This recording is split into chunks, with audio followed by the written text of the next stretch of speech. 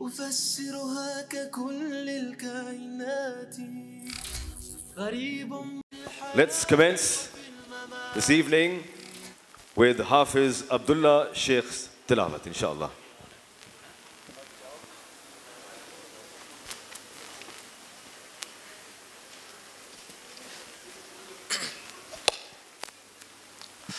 السلام عليكم ورحمة الله وبركاته.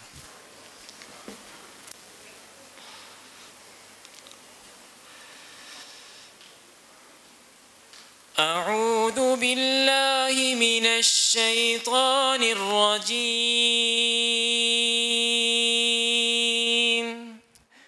بسم الله الرحمن الرحيم. لله ما في السماوات وما في الأرض وإن تبدوا ما في أنفسكم أو تخفوه يحاسبكم به الله فيغفر لمن يشاء ويعذب من يشاء والله على كل شيء قدير. آمن الرسول بما أنزل إليه من ربه والمؤمنون كل آمن بالله وملائكته وكتبه ورسله لا نفرق بين أحد من رسله وقالوا سمعنا وأطعنا غفرانك ربنا وإليك المصير. لا يكلف الله نفسا إلا وسعها لها ما كسبت وعليها ما اكتسبت ربنا لا تؤاخذنا إن نسينا أو أخطأنا ربنا ولا تحمل علينا إصرا كما حملته على الذين من قبلنا ربنا ولا تحملنا ما لا طاقة لنا به واعف عنا واغفر لنا وارحمنا أنت مولانا فانصرنا على القوم الكافرين. Translation.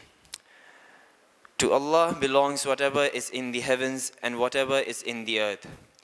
Whether you show what is within yourselves or conceal it, Allah will bring you to account for it.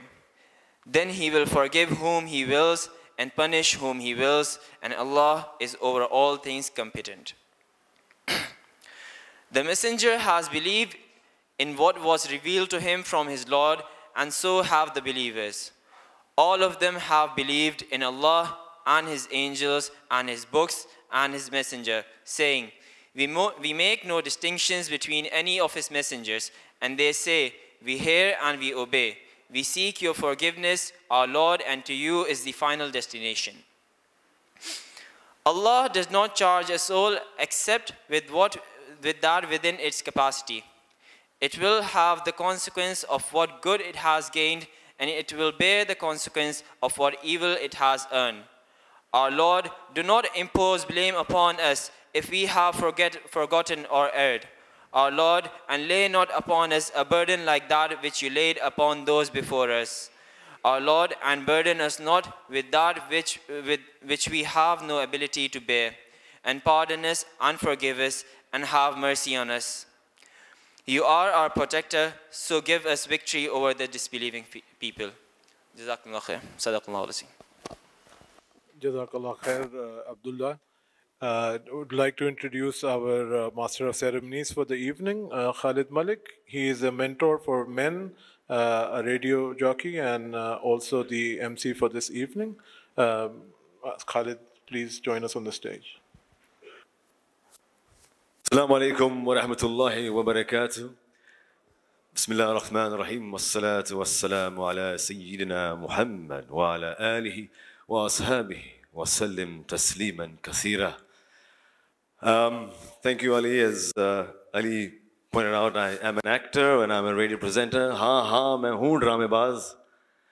And subhanallah, I couldn't think of a more productive, transformative way of ushering in a new year. And what a year it's been.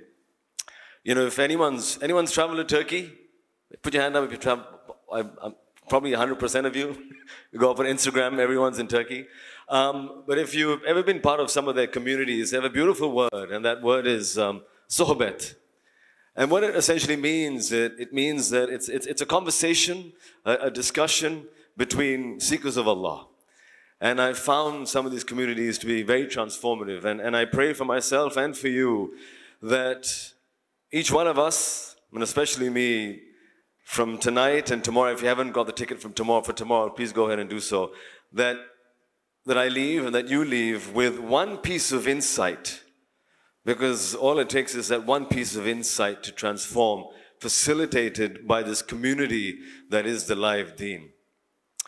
I'm going to just step off stage and let me just soak this in for a moment, because it's not the kind of event that I'm used to hosting. And so I believe there is a transition that is happening behind the scenes, as it were. So I'm just going to hop down.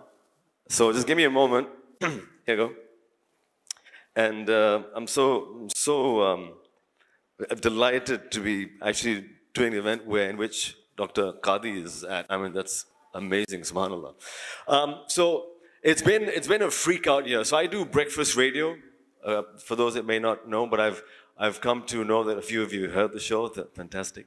And we put out a survey and we asked people what they thought of 2022. Some of the feedback that we got were the following. I feel doomed. I feel ditched. I've been freaking out.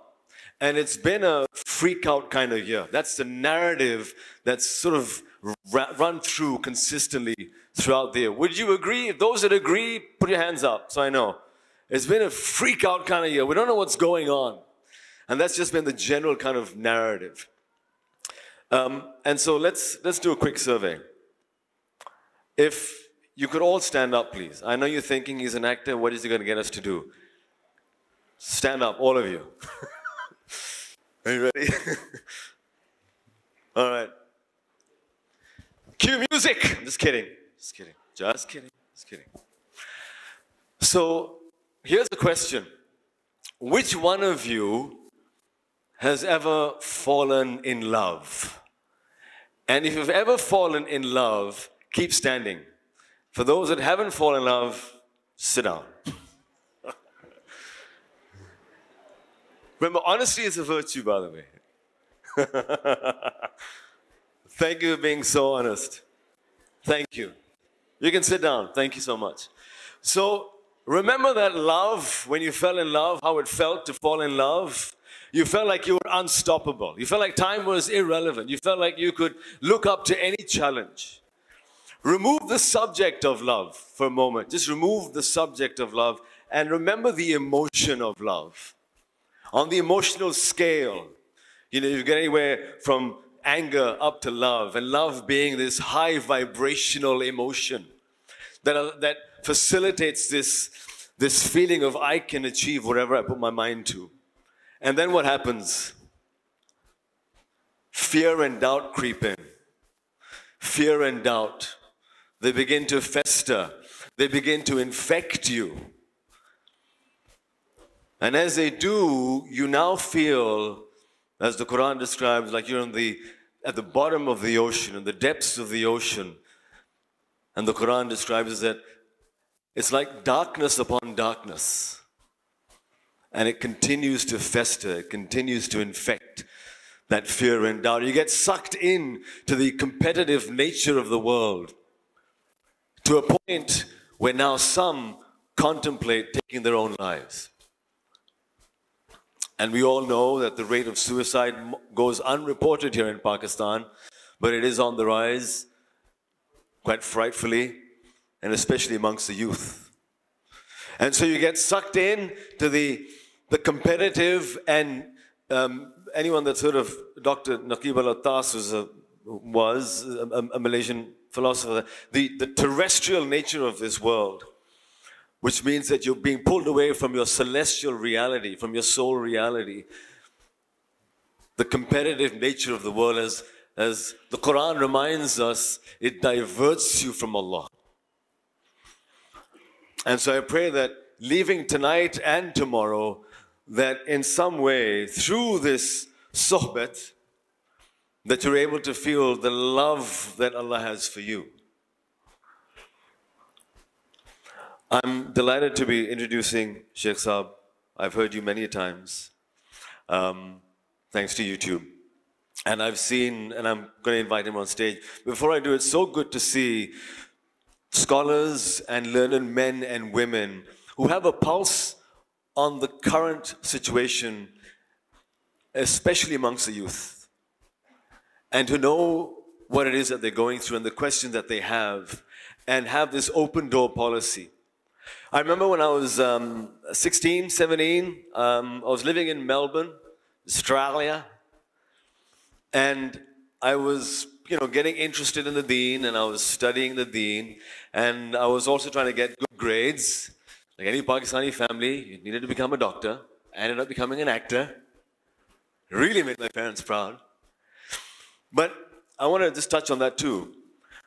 But there's something we said. So I remember reading about mind sciences, because I had to get good grades, and I was reading about psychology, and I'm reading about something called meditation. And so side by side, I was curious about the Deen. And so in Melbourne, there was this big mosque. And I called the mosque, and in those days you had access to the Imam. And I called the Imam, Assalamu alaikum Imam, is there any meditation in Islam? What do you think his answer was? Anyone? What was his answer? Yes? I wish.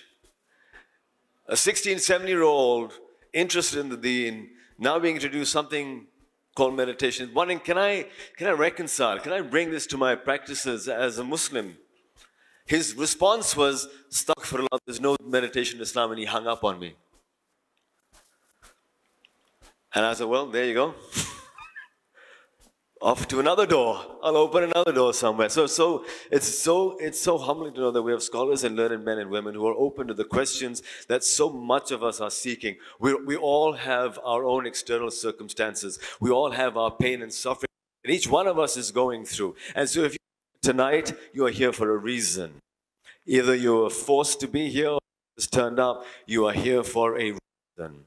So I'm hoping you have pads. So let's your mic is going off and on. If you could let compass an intention, because what we're doing, your journey this evening, and it's important to say compass. Can you hear me? Yeah.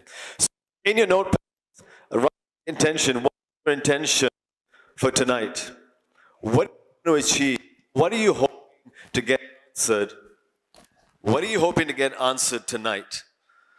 What is your intention for tonight? I want everyone to write this down. This is very important, because what this does is gives you a direction. It sets your compass. And this is personal to everyone that is here. Your intention for tonight and maybe these next couple of days. What is your intention as you set the compass? I'm going to move aside and I'm going to introduce our esteemed speaker and guest. Welcome to Pakistan. As I said earlier on, I've seen him from a distance. In fact, my wife has actually attended one of your courses when you were at Maghrib a long, long time ago, Maghrib Institute. And I've seen him also from a distance evolve. And that piques my curiosity. Yes, a classically trained scholar, but more than that, I love it that he knows he's aware of the impact that the world that we live in has today on all of us, and we're looking for some of these answers. So please make him feel very welcome. We're talking about letting go. You ready? So let go. Please make him feel very welcome. Pleasure to be introducing you, Dr. Sheikh Yasir Qadhi. Welcome. Assalamu alaikum wa rahmatullahi wa barakatuh. Alhamdulillahi wahdah wa salatu wa salamu ala man la nabiyya ba'dah. Amma ba'd. हमारे लिए तो बहुत ही एजाज़ की बात है कि मैं आपसे कराची में, पाकिस्तान में ऐसे शानदार हॉल में आपसे गुफ्तगू कर रहा हूँ, और इससे ज़्यादा भी एक एजाज़ की बात है कि जिस मौजू पे हम गुफ्तगू करेंगे वो सीरत मुस्तफ़ा सल्लल्लाहु अलैहि वसल्लम है। और तीसरी बात है कि don't worry, I am not going to speak in Urdu, लेकिन मैं जुमला जो है इस्तेमाल करते रहूँगा, इसलिए कि मुझको प्रैक्टिस चाहिए है उर्दू की। आप जानते हैं, आप सब जानते हैं कि हमारी फैमिली पाकिस्तान की, कराची की है, लेकिन हमारी पैदाइश और रिहाइश अमेरिका में है। तो मैं कहता हूँ मेरी मादरी ज़बान अंग्रेज़ी है और मेरी माँ की ज़बान उर्दू है, लेकिन माँ की ज़बान भी सीखना चाहिए। मैंने कभी फॉर्मली उर्दू नहीं सीखी, अनफॉर्चुनेटली अब तक मैं लिखता पढ़ता नहीं उर्दू। तो जो मैं आपसे उर्दू में गुफ्तगू कर रहा हूँ ये घर की उर्दू है, लेकिन मुझको ये भी एहसास है कि देयर इज़ अ नीड कभी कभार उर्दू में भी गुफ्तगू करने के लिए। तो मैं अपने आप को ज़रा शर्मिंदा करूँगा and be open to criticism and ridicule कि ज़रा सा उर्दू में इंशाल्लाह आपसे जुमला इस्तेमाल करूँगा। और आपसे ये दरख्वास्त है इन ऑल ऑनेस्टी, इसलिए कि ऐसा ही इंसान सीखता है, ऐसा ही इंसान सीखता है तजर्बे से। आपसे ये दरख्वास्त है कि आप मुझको इम्प्रूव करिए। अगर आपने कुछ एहसास किया कि मैंने लफ्ज़ जो है गलत इस्तेमाल किया तो आप लिख लीजिए नोट पे और आगे भेज दिएगा कि next time use this word, इंशाल्लाह मैं उससे इम्प्रूव करूँगा। बहरहाल, the फाइनर concepts must be done in English because that is Indeed my mother tongue. आज का जो टॉपिक है, एक टॉपिक है जो हर इंसान को, हर मुसलमान को, बल्कि ये भी कह सकते हैं मुस्लिम काफिर के इसमें कोई इससे ताल्लुक़ नहीं है, एवरी ह्यूमन बीइंग इसी टॉपिक के साथ स्ट्रगल करते रहता है। लेकिन मुसलमानों के लिए इस टॉपिक का जो है it becomes even more relevant and important. और वो टॉपिक ये है कि हमारी ज़िंदगी में बहुत ही ज़्यादा परेशानियाँ होती हैं, बल्कि आप देखिए there is not a single human being accept that he is surrounded by anxiety and grief and stress. जो भी सोचता है कि किसी और की ज़िंदगी में कोई परेशानियाँ नहीं है, whoever believes the Instagram stories or Facebook posts of your friends or acquaintances, then honestly you are deluding yourselves. Every human being is struggling. And I want you to understand this point. You know that person you see on Instagram in a faraway vacation? You know that sister or that brother who posts something and it seems picture perfect? The fact of the matter is, it is just a picture. There is not a single person on this planet except that that person is overcome with doubt, anxiety, stress, internal parishaniya and external musibate and problems. And it doesn't matter who the person is. और ये एक हैरानगी की बात है वाकई में। अगर आप सोचिए something's wrong, ये एक और परेशानी है, देख रहे हैं आप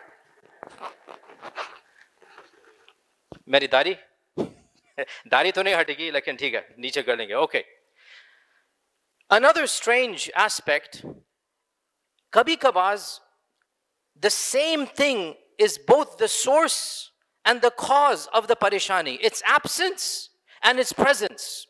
So for some people, for example, for some people, not having money is the major source of stress. For others, it is their money and investments and what's happening with it, or these days, the fact that it's plummeting downwards, is the cause of stress. For some people, not having children is the cause of stress. For others, their main stress is their children. For some people, being single is stress. Well, for others, ... I mean, I wouldn't know, but I have heard that some, because I have relatives of my wife sitting here as well, so I have to be very careful. I have relatives in the audience, so everything will be transferred back home. So I have heard that some people have problems in their marriage. I wouldn't know, But I have heard there's something called husband-wife fighting, right? My point is that वाकई में हैरानगी की बात है कि there is no such thing that gives ultimate peace in this world. If you have something, it's going to cause you some stress and problems. And if you don't have something, it's going to cause you stress and problems. So the question therefore that arises, why is this happening? Why is there no stress-free life for anybody? Why is life always one obstacle after another? एक परेशानी दूर होती है, दूसरी आ जाती है जिंदगी में. That is the reality. And then the second question that arises, करेंगे क्या with all of these परेशानियां? इसका हल क्या है? क्या कभी ऐसे एक मौका आ सकता है, ऐसे एक मरहला आ सकता है जिंदगी में जहां पे कोई परेशानियां नहीं है? क्या अल्लाह ताला ने इसीलिए हमारे लिए दीन नाजिल किया? क्या मकसद दीन क्या है? परेशानियां दूर करने का है या कुछ और मकसद दीन है? When we look to the Quran and Sunnah, will we have all of our problems solved? And then the other question arises, इन परेशानियों का वजूद, क्या इसका मतलब है कि अल्लाह ताला मुझसे नाराज है? क्या इसका मतलब है कि मैंने कुछ गुनाह किया? I'm being punished? I mean, why are there so many? I'm not going to sleep at night. I'm overcome with issues, problems. क्या इसका मतलब है कि अल्लाह मुझसे नाराज है? अस्तगफिरुल्लाह, मैंने कुछ किया? I know I'm not a perfect person. I know मैंने बहुत ज़्यादा गुनाह किए हैं. And the more I look back and the more I examine, the more I realize कितना मैं नाफरमाबरदिगार or whatever, नाशुक्र, whatever you call it, right? I know I'm a bad person. I know I've done so much wrong. So are these pareshaniya because of my own wrong? Is this a type of punishment? In which case, does this mean I should just give up? I mean, Allah's not happy with me because I'm in so much stress. If Allah were happy with me, I wouldn't have this stress in my life. So the fact that I have so much stress, so much problems, क्या इसका मतलब है कि that's it, all hope is lost? चंद लोगों में ऐसे मायूसी पैदा हो जाती है कि बस वो सोचते हैं there's no point in being religious. आखिर जब फैसला हो ही गया, लगता है कि अस्तगफिरुल्लाह, मैं कह रहा हूँ, लगता है कि अस्तगफिरुल्लाह, मैं जहन्नमी आदमी हूँ, अल्लाह ताला मुझसे खुश नहीं है, or else I would be happy. Then why should I be religious? Why should I be attending religious circles? मैं क्यों दीनदार बनूं जब there's no hope? लगता तो यही है, इतने ज़्यादा जो परेशानियां हो रही हैं. So all of these questions arise over and over again. And inshallah ta'ala, in today's brief remarks, the goal is to tackle these questions holistically. Now obviously, sirf ek der ghanta hai, I cannot deconstruct every single one of these premises. I cannot give a detailed explanation about everything. But inshallah, the goal is to have a holistic response, especially through the life of our Prophet Muhammad sallallahu alaihi wasallam. Because in the end of the day, that's what we have. The Quran and the seerah of the Prophet sallallahu alaihi wasallam, the sunnah, that's what we have. These are our sources. So let us look to the seerah. Let us understand what is the philosophy of trials and tribulations. Kyun pareshaniyan hai is dunya mein? Let us understand what is the purpose of the deen. Is it to overcome the pareshaniya? Is it to eliminate all of these stress? Let us understand, what did the Prophet sallallahu alaihi wasallam, was he even in stress? Or did he live a stress-free life? And that's going to be some of the topics we're going to discuss, inshallah ta'ala, in today's brief module and seminar. So let us begin. The first point, we need to understand theologically, aqidatan, we need to understand that this world was created to be a world of stress. In fact, it is called in Arabic, Darul Ibtila. Urdu ka lafz hai na ibtila, aap jante hain na ibtila. दुनिया जो है दार इब्तिला, आजमाइशों का दार है, इसका नाम ही यही है. This world is Darul इख्तिबार, Darul इम्तिहान. इम्तिहान भी उर्दू का लफ्ज है. This world is not meant to be the abode of peace. So we have to remove from our minds the misconception that we shall attain ultimate peace in this dunya. This is not the abode of ultimate peace. क्या ऐसे कोई दुनिया है जिसमें ultimate peace है? बिल्कुल, बल्कि उसका नाम ही है ultimate peace. उसका नाम, उस दुनिया का नाम है ultimate peace, in Arabic, Darus Salam. अल्लाह ताला ने दो दुनिया बनाई है, ये दुनिया और एक और दुनिया. ये दुनिया है दारुल इख्तिबार, दारुल इब्तिला, दारुल इम्तिहान। और वो दुनिया का क्या नाम है? वल्लाहु यदउ इला दारिस सलाम। अल्लाह ताला तुमको बुला रहा है। कहाँ बुला रहा है? किस लिए बुला रहा है? क्या डेस्टिनेशन क्या है? वल्लाहु यदउ इला दारिस सलाम। अल्लाह तुमको दारुस सलाम बुला रहा है। दारुस सलाम कहाँ है? टंजानिया के कैपिटल दारुस सलाम। ये जन्नत है दारुस सलाम। What does it mean दारुस सलाम? What does it mean? सलाम का क्या मतलब है? क्या कौन बताएगा? सलाम, what does salam mean? Peace. सही है, peace, it's not wrong, but there's a more technical definition of salam. There's a more technical definition of salam. Salam means the absence of evil. That's really what salam means. Technically, now of course that is also peace, yeah, but salam means the absence of any grief, any anxiety, any stress. And so, listen to this carefully. Jannat is called Darus Salam because that is the abode where there's no stress. That's where you will get no pain, no suffering, no harm. ये तो दुनिया में मिलेगा ही नहीं आपको, किसी को नहीं मिलेगा, ना मुस्लिम, ना काफिर, ना जिन्नी, ना इंसी, ना मर्द, ना औरत, किसी को नहीं. Ultimate abode. अगर मिल जाता तो जन्नत यहीं आ जाती फिर. If a person found ultimate happiness in this dunya, wahi hai Darus Salam. And this is not the abode of Darus Salam. The abode of Darus Salam is the next one. Wallahu yad'u ila Daris Salam. And that is why when the people of Jannah enter Jannah, जब जन्नत के लोग दाखिल होंगे जन्नत में, कुरान में हमको बताया गया है सबसे पहले उनका जुमला क्या होगा. जब वो जन्नत में तशरीफ लाएंगे, जब वो जन्नत में एंटर होंगे, दाखिल होंगे, और मलाइका आते रहेंगे, वल मलाइकतु यदखुलून अलैहिम मिन कुल्ली बाब सलामुन अलैकुम. मलाइका हर दरवाजे से अंदर आ रहे होंगे, मलाइका सब कहीं से आके उनको सलाम पेश कर रहे होंगे. अहलो जन्नत क्या बोलेंगे? सबसे पहले जो जिक्र है जन्नत का, कौन बताएगा? What is the first dhikr of Jannah? When the people of Jannah enter Jannah, what is the first thing they will say when they enter Jannah? नहीं, वो तो अल्लाह ताला आपसे बोलेगा, जन्नत आपसे बोलेंगे. What are you gonna say? अल्लाह ताला बोलेगा सलाम. Yes, salamun qawlan min rabbir rahim. Right? आप क्या बोलेंगे? Inshallah, may Allah make us amongst them. Say Ameen. May Allah make us amongst them. What are we gonna say?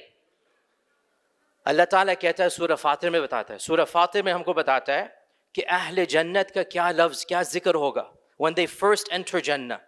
What is the dhikr that they say? وَقَالُوا الْحَمْدُ لِلَّهِ الَّذِي أَذْهَبَ عَنَّا الْحَزَنَ.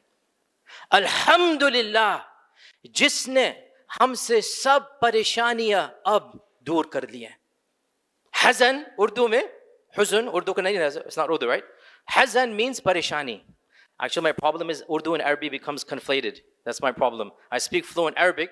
Sometimes I think an Arabic word is Urdu. Hazan means parishani. And the people of Jannah, what will they say? Alhamdulillah, jisne sab parishaniyan dur kar liya aaj. Now think about this. Think about this. When does a person say this?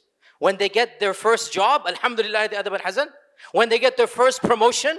When they get married, when they have their first child, when do we say Alhamdulillah alladhi adhaba anna al-hazan? आज के बाद कोई परेशानियां नहीं होंगी.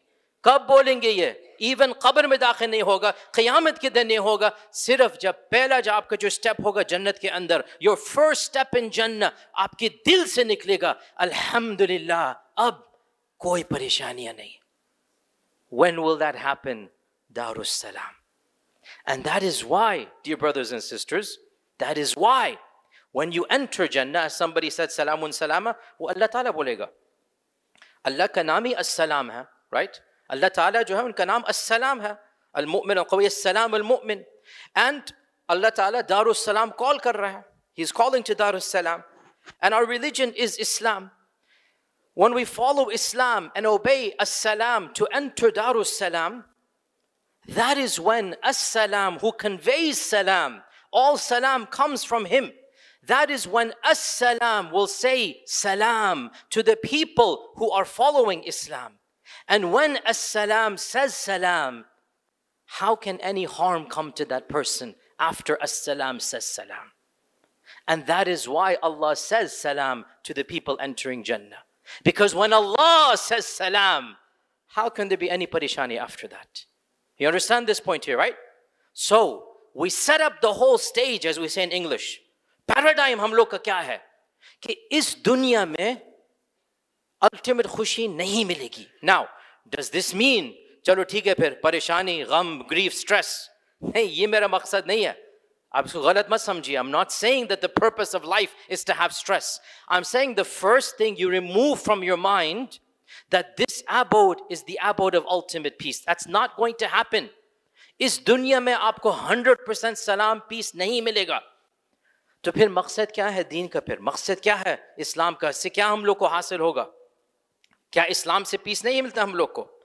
We're going to talk a little bit about this, but the goal is not to eliminate stress. The goal is to learn how to cope and minimize it. That's the goal. To learn how to cope and minimize. You shall not eliminate grief and stress from your life in this world. Take that as a rule. It doesn't matter who you are. And anybody who thinks that there's a milestone of this dunya that will make them stress-free, I'm sorry. Not only do you not know the religion, you do not even know human history.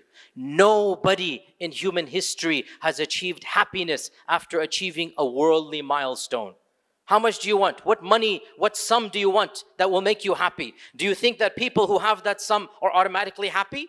Wallahi, every person who's struggling financially wants to be a millionaire.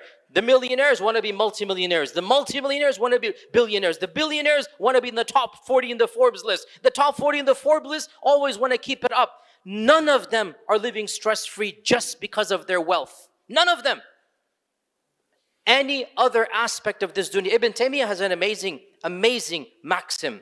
He says, anyone who tries to find ultimate happiness in other than Allah subhanahu wa ta'ala, the very object that he wants to find happiness in will also cause him stress.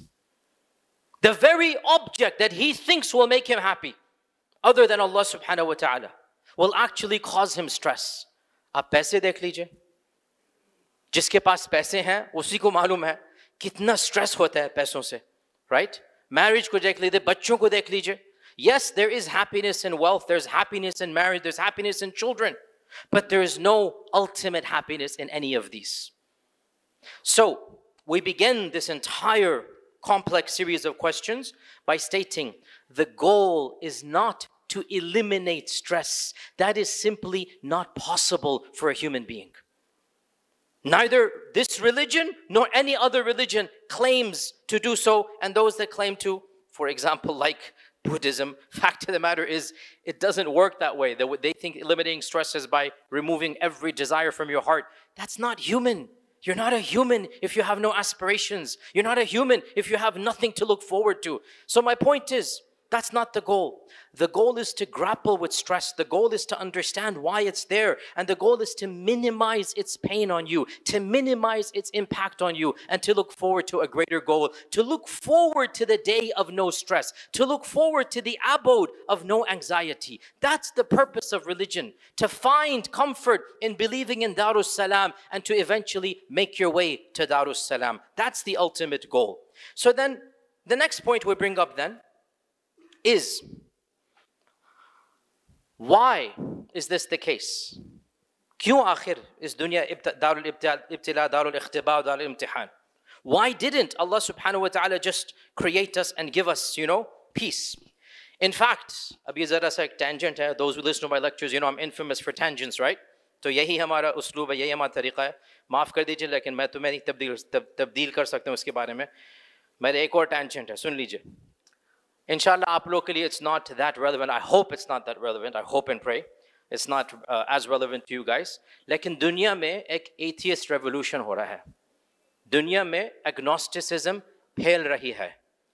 और बहुत ही अफसोस की बात है कि ज़्यादातर, I don't know whether majority of countries in Europe are actually leaving all religions. Norway में 70% of the younger generation says they don't believe in God. 70%. America mein, where I'm from, 1/3 of millennials means those about younger than 35, 1/3, 1 out of 3 says they don't believe in organized religion. It's terrifying. Pure tarikh insani, entire human history mein, kabhi nahi we have seen anything close to these levels of godlessness and atheism. Very terrifying. Because when you don't believe in God, you have removed all higher authority and morality. And the world is going to go from bad to worse as we are seeing right now. Now, why am I talking about this right now? Because this whole issue of tests and trials, this whole issue of parishaniya and gham and dukh is actually the number one cause of agnosticism and atheism. Surveys show, statistics show, Pew studies, if you know what that is. Why do people turn away from God? Why do people reject God? They say, उनके नजरियत में, कि अगर जो है एक इलाह है इस कायनात में, तो फिर we wouldn't see any pain, we wouldn't see any harm, any evil. ये इस बच्चों को क्यों कैंसर हुआ? ये सुनामी वेव ने क्यों 1000 लोग को मार डाला? They say, again, please understand, I'm quoting them. I'm just explaining their issue and then responding to it, right? They say, ये किस किस्म का खुदा है? That's what they say. How can God be so cruel? कि एक बच्चे को कैंसर से मरवा दिया, कि एक massive population, ये आप लोग यहाँ पाकिस्तान में क्या you know tidal wave आया था, यहाँ पे flood आया था, right? They say कि आप ऐसे करते क्या? तो अगर आप नहीं करेंगे तो वो कैसे कर सकता है? And of course, this then causes them to reject the concept of God. Now, this is a very deep topic, and I did go into a tangent. I'm going to answer it, don't worry. Just wanted to point out, this topic actually is so deep, it is an entire branch of science and philosophy. It's an entire branch of theology. It's called theodicy. The topic of evil and God, and how do we understand a God who allows evil or maybe even wills evil, is so complex that it is an entire discipline in the humanities. You can do a Ph.D. in this entire discipline. In fact, Ph.D.s have been done. And it goes back to the ancient Greek philosophers all the way down to our tradition, Christianity, Judaism. Thousands of theologians have attempted to grapple, with this. And I've given lectures about this. But we respond very simply by stating, what arrogance is it to demand that just because you are created by a God, that you are owed eternal bliss by that God? They are literally demanding Jannah for free. And when they don't, because that's what they want, Darus Salam. It's exactly what they want. An abode of no pain and suffering. We already said, Darus Salam. And when they don't get Jannah for free, well then, in their minds, khalas, we don't want to believe in this God. And that is the height of arrogance. And that's why I say atheism does not come from pseudo-scientific problems or pseudo-intellectual problems. The root cause of atheism is very simple: spiritual arrogance. The root cause of rejecting God is spiritual arrogance. This notion that just because I exist, I deserve a full and perfect world. And if this world does not exist, well then in my arrogance I shall reject the Creator. Because actually, think about it, listen to me carefully now, very, very deep, listen to this carefully. In fact, the entire notion of rejecting God because you don't understand pain and evil and suffering and dukh and gham and parishani is actually intellectually flawed. It actually has nothing to do, this problem has nothing to do with their solution. The fact that you don't understand the wisdom of God, because that's what evil is, how to understand the wisdom of God, has nothing to do with the fact that God exists. Whether you understand or don't understand why Allah does something is separate to the proofs of His existence. Allah's existence is self-evident. Your existence is a proof of His existence. Your contemplation is a proof of His existence. Now, whether you don't understand or understand one particular aspect of the creation, you can say, I don't understand God's wisdom. Fully fair, I accept this. But for you to deny God's existence because you don't understand God's wisdom, this is philosophically, the syllogisms are false if you understand the terminology, right? They don't add up, has nothing to do with each other. And that's why I say it is arrogance. The max you can say, if you don't understand evil, I don't understand God's wisdom. Fair enough. And in fact, we will actually agree with you. Who are you that you assign for yourself the role of understanding God's wisdom?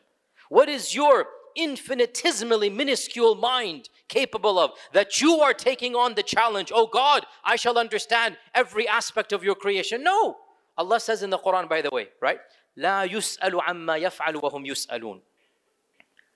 None has the moral authority to ask Allah why He does anything. لا يسأل عما يفعل. जो वो करता है कोई नहीं उससे पूछ सकता क्यों किया. لا يسأل عما يفعل وهم يسألون. बल्कि तुमसे पूछा जाएगा तुमने क्यों किया जो तुमने किया. The Quran is very clear. Who are you to challenge Allah subhanahu wa ta'ala? Hey Allah, kyun? How can you? Who are you?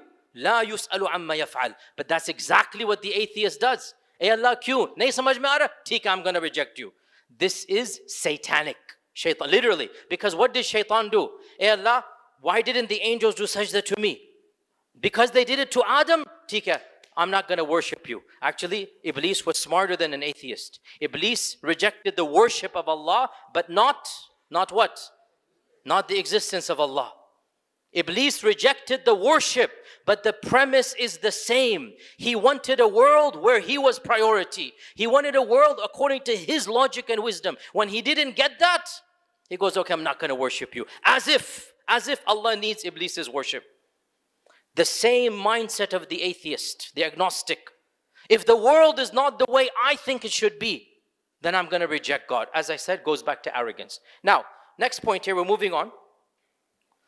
I'm going to lose track of my points, so if you're writing these points down, then alhamdulillah, good for you. Next point that we're going to discuss, bismillah. And that is, does being inflicted with pain and suffering, does having parishaniya mean that Allah subhanahu wa ta'ala is not happy with you? That you are being chastised? That's it, khalas, it's all gone. Here, we get to an interesting point. For some strange reason, बहुत ज़्यादा लोग यही समझते हैं कि अगर जो है हमारी ज़िंदगी में मुश्किलात हैं, परेशानियां हैं, इसका मतलब है कि अल्लाह मुझसे गुस्सा है. And I don't understand where this notion is coming from, because it goes against the Quran, it goes against the Sunnah, it goes against not just the seerah of our Prophet, it goes against the seerah of every Prophet of Allah. What do I mean by this? What is the biography of every single Prophet? Except one tragedy and one calamity and one, major problem after another. What is the entirety of the seerah except our Prophet ﷺ seeing how difficult life was? He was born an orphan, thrice orphaned. From his birth, he was born an orphan. He was born with no silver spoon in his mouth. There was no wealth, inherited family. Koi khandan paise nahi the. There was no wealth. Abdullah ka intiqal pehle ho gaya tha. There was no money for him. He was living with his grandfather, then tossed over to an uncle. Dirt poor, literally. No wealth at all. He was struggling throughout his life financially. No siblings, no brothers and sisters, no parents. In fact, even when he had a family, subhanallah, Allah blessed him with 7 children. 7. Memorize their names. You should know them, by the way. And think about this. Brothers and sisters, behno aur bhaiyo, un 7 bachon se 6 he buried with his own hands, sallallahu alaihi wasallam. He lost every single son or daughter except for Bibi Fatima, and she passed away 6 months after his death. He buried with his own hands every one of his children, 6 of his children in his lifetime. You're going to tell me he didn't have parishaniya and griefs? You're going to tell me his life was stress-free, sallallahu alaihi wasallam? The persecution, the ridicule, more difficult than that? We think, and yes, for our states it's true, that the worst tragedy, the most difficult tragedy is to lose a child. And there's no doubt, yes, that is very true. May Allah protect our children and all of our families and their loved ones. May Allah subhanahu wa ta'ala never allow us to see that tragedy. Those that have seen it, may Allah azza wa jalla make it a shafa'ah for you and a means of Jannah for you, for the sabr that you have done. Our Prophet ﷺ was asked by our mother Aisha radiallahu anha, what was the most difficult thing that you faced? What was the most difficult issue that you faced? He didn't say the death of my children. He didn't say, Khadija ke wa Abdullah. No. You know what was most difficult instance of his life? He said, the day that I stood in front of the people of Ta'if and they said to me what they said. He didn't even verbalize it. Because you see, for a man like our Prophet ﷺ, worse than the tragedy of physically being beaten, because he was beaten in Uhud. In fact, the actual question Aisha radiallahu anha asked him, was there a day for you worse than Uhud? That's the actual question. Hadith is in Bukhari and Muslim.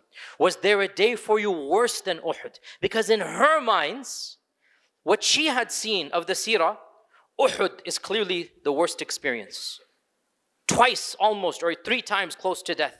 A spear, a javelin, his premolars taken out, the dislodgement of an entire weapon straight into his cheeks, the bleeding for days on end without stopping, the loss of Hamza, so much tragedy at Uhud. So she asked, was there a day worse than Uhud? Because in her mind, physical pain, body pain, and immediately he talks about a different type of pain. The pain of our Prophet ﷺ was not body, it was to be rejected as a prophet, his dignity as a prophet, to be accused, astaghfirullah, of lying about his prophethood publicly, to be mocked by the entire city. You all know Ta'if, you all know what happened in Ta'if. I don't need to go over the details. That, he said, was the worst time. Notice, he didn't say, I'm a prophet, I don't have any grief and stress. He didn't say, my iman is so strong, I was never worried, I was never anxious, there was no pain in my life. Aisha radiallahu anha understood there is pain, and Aisha said, what is your worst day? Was there something worse than Uhud? Which means there's scales, there's a gradation, darajat. No, multiple instances. So you see, dear brothers, dear sisters, the summary of this point, before I move on, is actually a beautiful hadith of the Prophet ﷺ. Write this hadith down and memorize it. In Arabic, إِنَّ اللَّهَ تَعَالَى إِذَا أَحَبَّ قَوْمًا ابْتَلَاهُمْ. जब अल्लाह ताला किसी से मोहब्बत करता है, वो उसको इब्तिला में डालता है, उसको परेशानियों में डालता है. समझ लीजिए, जब अल्लाह ताला किसी से मोहब्बत करता है, what does he do? फिरदौस यहीं लेकर आ जाता है, यहीं पे दारुस्सलाम, यहीं पे परेशानियां दूर. No, exact opposite. إن الله تعالى إذا أحب قوما ابتلاهم. इब्तिला ज़्यादा होती है उनके ऊपर. Why? What's the purpose? We learn because Allah wants to reward them with the highest of the high. Allah wants to give them the firdaus up there. And in order to get the firdaus up there, well then, you must pass the exams down here. You have to get extra credit. And an easy life is not going to give you extra credit. Do you understand this point? An easy life is not going to give you extra credit. If you really want the highest exam, the best grades, you're going to have to go above the curriculum, more than the syllabus. You're going to have to do projects nobody else does. You're going to have to hand in assignments, be late in the lab, doing whatever you're doing, do much more than anybody else, and then the teacher will reward you the way you deserve. So when Allah subhanahu wa ta'ala really wants to reward you, when Allah wants to take you to the highest of the high, well then, you're going to have to put in the effort over here. And that effort is done primarily by increasing the quantity and quality of the tests. And that's exactly what our Prophet ﷺ said and his whole life demonstrated. أشد الناس ابتلاء الأنبياء ثم الأمثل فالأمثل. Another hadith is Sahih Muslim. The most highest tests that are given to the prophets, and then those after them, and then those after them. जो ये समझता है कि अगर हम दीनदार हो जाएंगे, अगर हम नमाजी हो जाएंगे, अगर हम परहेजगार हो जाएंगे, इसका मतलब है हमारे सब परेशानियां दूर हो जाएंगे, इसका मतलब है उसने ना कुरान पढ़ा, ना सीरत पढ़ा, ना any biography of the Sahaba, any of the major scholars. That's not the way life works. Those whom Allah subhanahu wa ta'ala loves, they shall be tested more. Not because Allah wants to show adhab, but because Allah wants to raise their ranks. Now, question here. क्या इसका मतलब है कि हम फिर पूछें अल्लाह ताला से कि अल्लाह ताला हमको ज़्यादा परेशानियां दीजिए? Obviously not. So here's the point. By the way, are you guys all paying attention? Is my Urdu decent enough? गुजारा हो रहा है? ठीक ठाक है? पास या फेल? अच्छी बात है, चलिए अल्हम्दुलिल्लाह. देखिए मैं एक्सेंट भी पास कर रहा हूँ, पास और फेल, पास या फेल, ये भी एक्सेंट भी करना होता है उर्दू में जब बात करते हैं. अंग्रेजी की इंग्लिश एक्सेंट, उर्दू एक्सेंट, उसमें भी हमको पास करना है. Authentic Urdu English. अच्छा मैं क्या कह रहा था? What was I saying? What was I saying, guys? Train of thought. जी हाँ, सही बात है. तो क्या इसका मतलब है कि हम अल्लाह ताला से मांगे कि अल्लाह ताला मुझको आप ज़्यादा इब्तिला में डालिए? नहीं. सुन लीजिए ये बात. It's a very technical point, so I'll say it in English so I don't mess up. It's a very technical point, okay? Listen to this. We do not want to be tested more than others. Why? Because we're scared of potentially failing the test. We don't want to be tested more than others. But listen to me carefully. If Allah chooses us for a test, well then, we take it as a badge of honor. Once the test is announced, then our iman has to kick in. And our courage, and our taqwa, and our yaqeen, and our ikhlas has to shine. It's literally like imagine in front of an army and the general is saying, I'm going to choose one warrior to go and start the fight. The bravest, the best. Now, on the one side, everybody does not want to be that warrior. On the other side, as soon as the general announces, this is the man I've chosen, what an honor for that man. Legends are going to be created. His name shall go down forever. That was the man that was chosen. You understand this point here, right? Before the name is called, I don't want to be that guy. Once it is called, well then, it's been assigned to you. And in fact, we learn this exactly from the hadith. Beautiful hadith. Amazing hadith, also in Sahih Muslim. Our Prophet ﷺ said that none of you لا تتمنوا لقاء العدو. तुम ख्वाहिश मत करो, how do I do this? ख्वाहिश मत करो दुश्मन से मुलाकात करने के लिए battlefield में. What's the battlefield? जंगे मैदान जंग. That's what I was looking for, right? तुम ये ख्वाहिश मत रखो. Don't desire.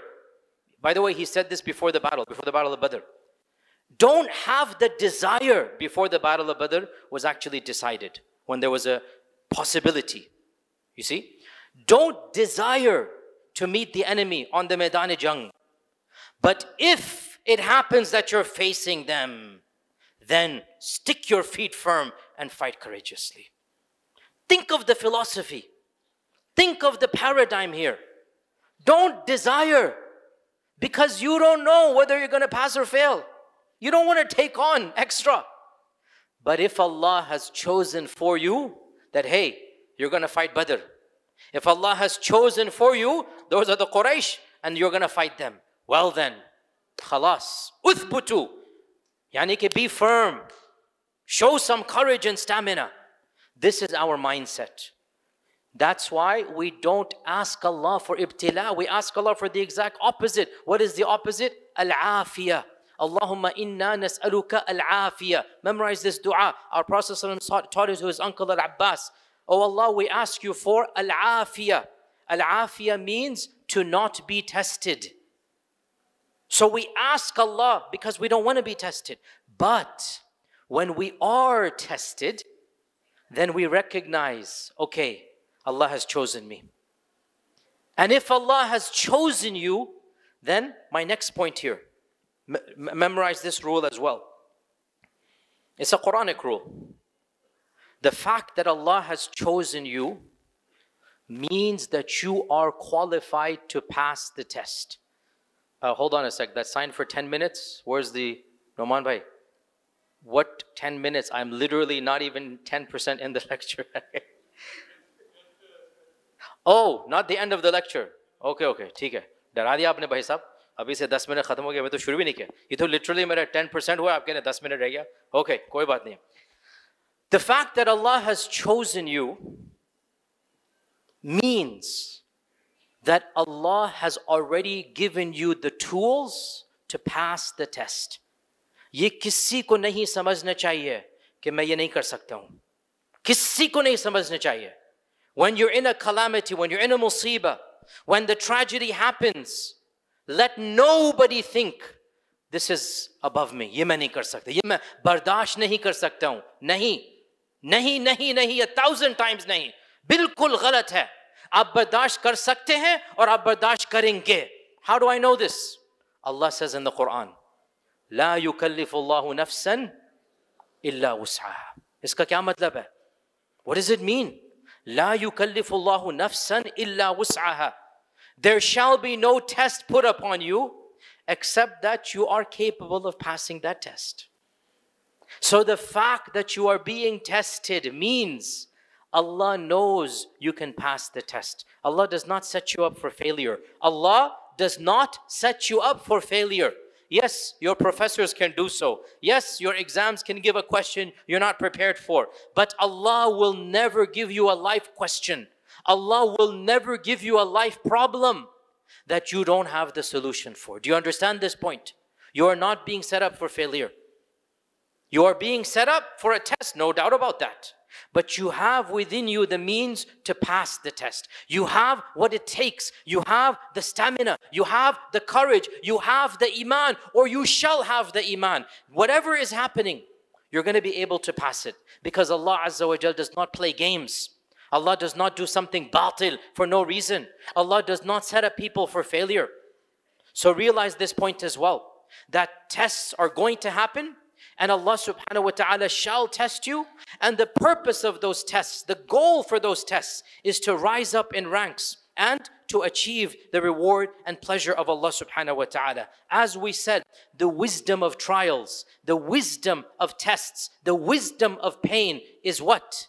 لِيَمِيزَ اللَّهُ الْخَبِيثَ مِنَ الطَّيِّبِ. So that Allah can separate the good from the evil, the pure from the impure. Allah can separate the grade A from the failures, and yes, even from the just barely passing C minuses. In the end of the day, you have to do something to get up there. And what is done in this dunya will affect what your daraja is up there. And of the primary mechanism, now by the way, it's not just, difficult tests. Everything in life is going to help us to get up there. Everything in life, how we live, how we act, it's not just the calamities, but calamities and problems and anxieties and stress is one of the most difficult and also most rewarding bonus points. Do you get it? A lot of bonus points are 1 or 2. Calamities, what is the daraja of the calamity? What is the bonus point of the calamity? إِنَّمَا يُوَفَّى الصَّابِرُونَ أَجْرَهُمْ بِغَيْرِ حِسَابٍ.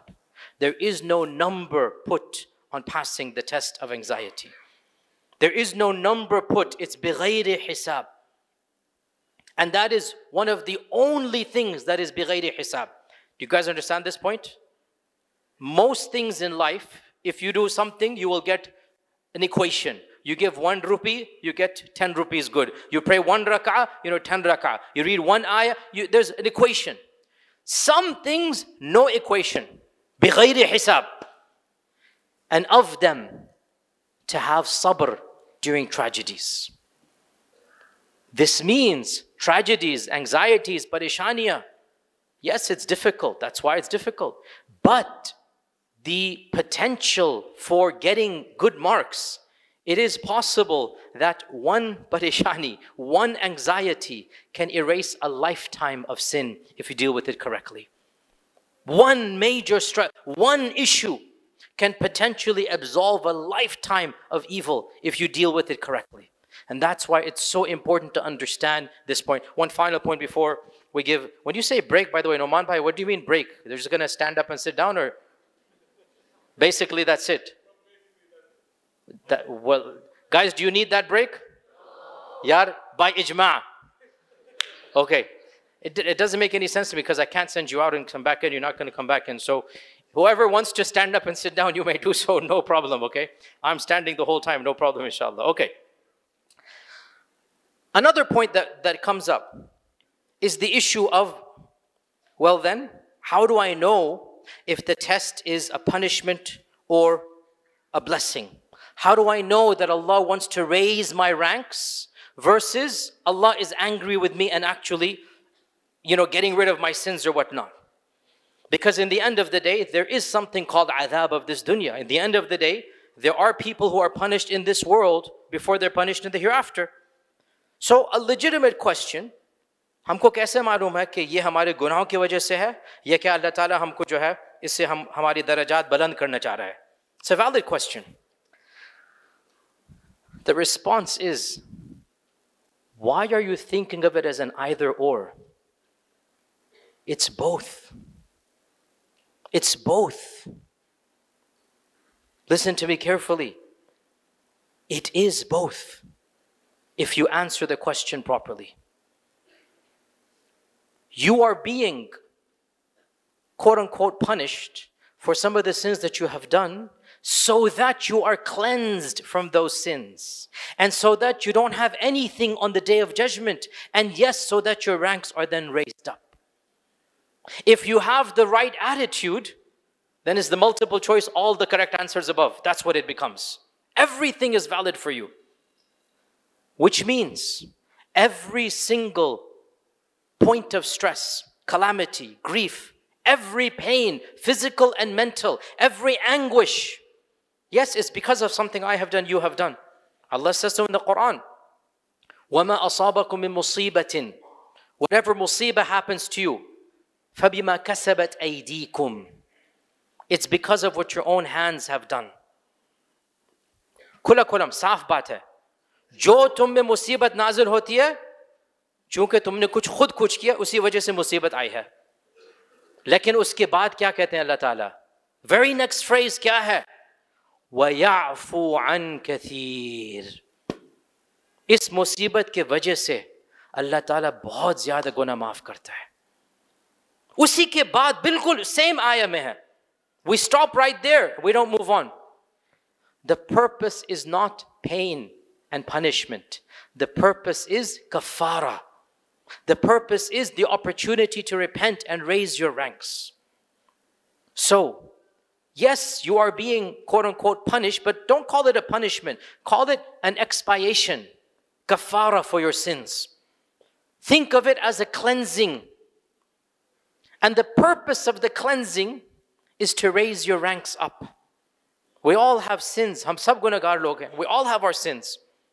So when a calamity happens, what did our Prophet ﷺ say? Hadith is in Bukhari.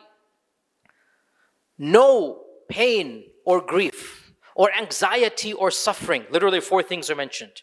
Ma asa abdun qat. No ham or huzn or alam. No, dil ki jo, anguish hoti hai, or physical bodily pain. Nothing happens to the believer. So much so, even a thorn that pricks him, except that Allah uses that to forgive his sins. Hadith is in Bukhari. So yes, whatever problem happens, you have done something, but Allah is not sending this punishment down in order to punish you and in order to send you down to Jahannam. No.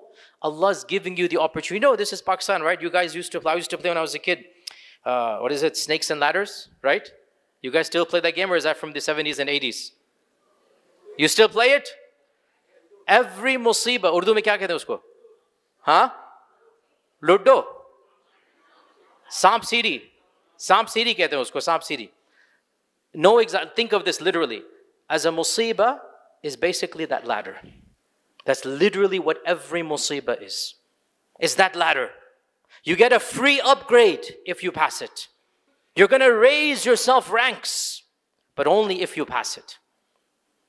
And Allah subhanahu wa ta'ala sends down those calamities because yes, I have done something, you have done something. So rather than face it in the akhirah, which is a much bigger problem, rather than face it on Yawm al-Hisab, Rather than be punished by the worst punishment, Allah is saying, okay, I'll get rid of it now. Don't worry. You shall come on the day of judgment, as the hadith says, squeaky clean, blank slate. How can you have a blank slate? Because your anxieties and stress has acted like an eraser. It has wiped away all of the sins you've done. But on top of that, Allah will give you something in the other basket, the hasanat basket. So the sayyi'at, the evil basket, eraser. And the hasanat basket, good deeds. What other thing can do this other than calamities and grief? So, am I being punished for a sin that I committed? Well, don't call it punishment. Call it kafara, expiation. And then use it to draw closer to Allah subhanahu wa ta'ala. Use it to reassess your life. Use it to turn over a new leaf. Memorize this rule, brothers and sisters. Memorize this. Every calamity, every tragedy that brings you closer to Allah, wallahi, it is not a tragedy. It is a divine gift Allah has gifted you with. Because nothing is more important than closeness to Allah. Nothing.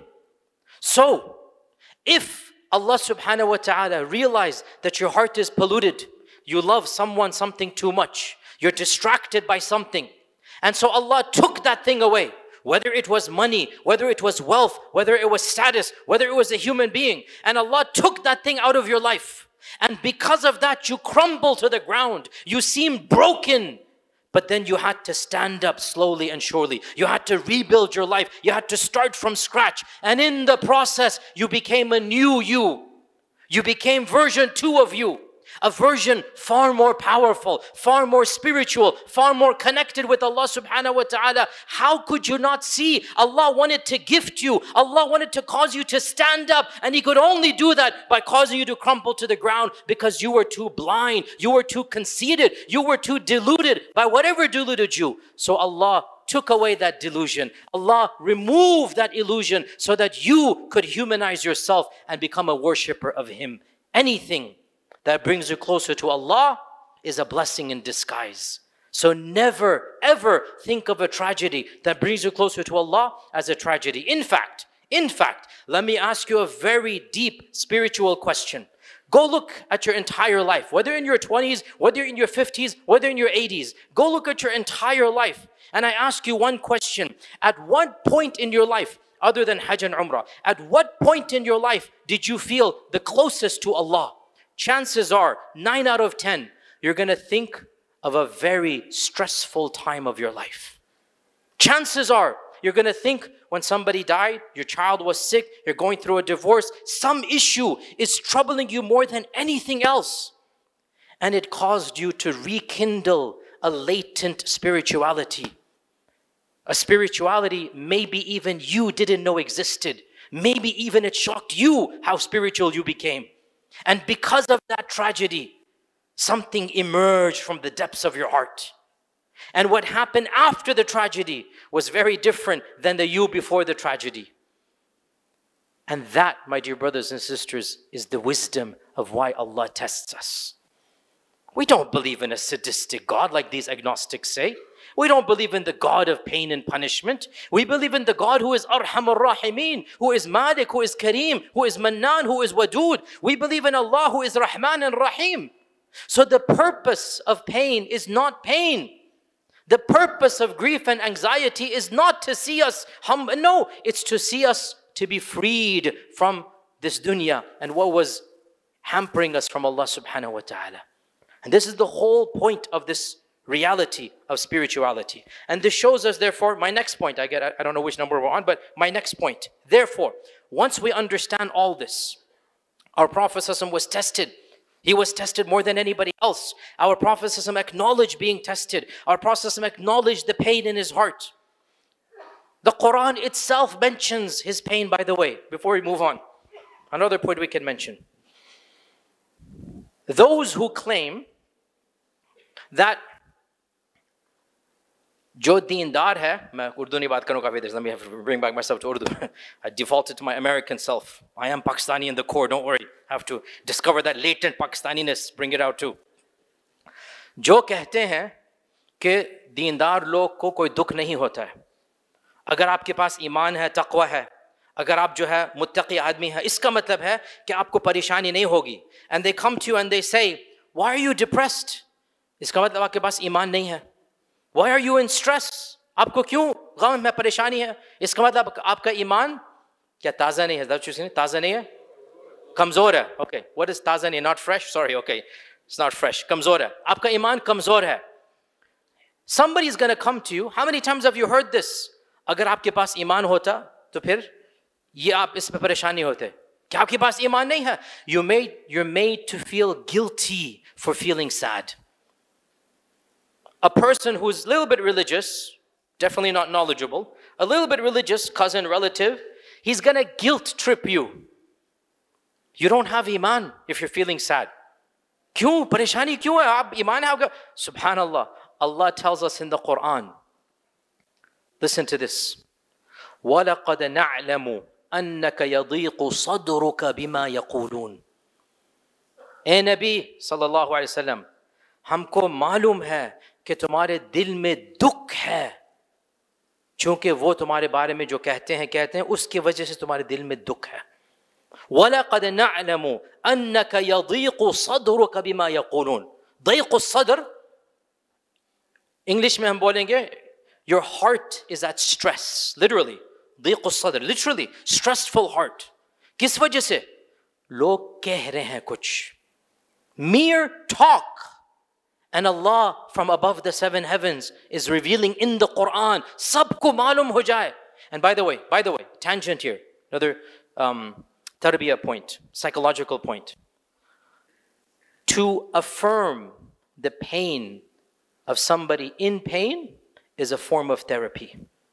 Learn this from the Quran. To validate the pain. I know it's difficult.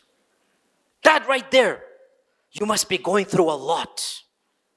I can only sense how it's just to validate the pain. Allah didn't guilt trip the Prophet ﷺ. Allah didn't say, you don't have astaghfirullah. I'm just saying astaghfirullah. You don't have iman. You get my point here, right? Allah is validating the grief. وَلَقَدْ نَعْلَمُ أَنَّكَ يَضِيقُ صَدْرُكَ بِمَا يَقُولُونَ. हम अच्छी तरह जानते हैं. وَلَقَدْ نَعْلَمُ, तawqid अरबी में. We know, Ya Rasulullah. We know it's painful. Why? Why is Allah saying that? Because this is therapeutic. This is therapeutic. यानी कि हम ये कह सकते हैं, literally हम कह सकते हैं कि अल्लाह ताला अपने नबी को तसल्ली दे रहा है. Literally we can say this. How so? By validating the grief in his heart. This is therapy.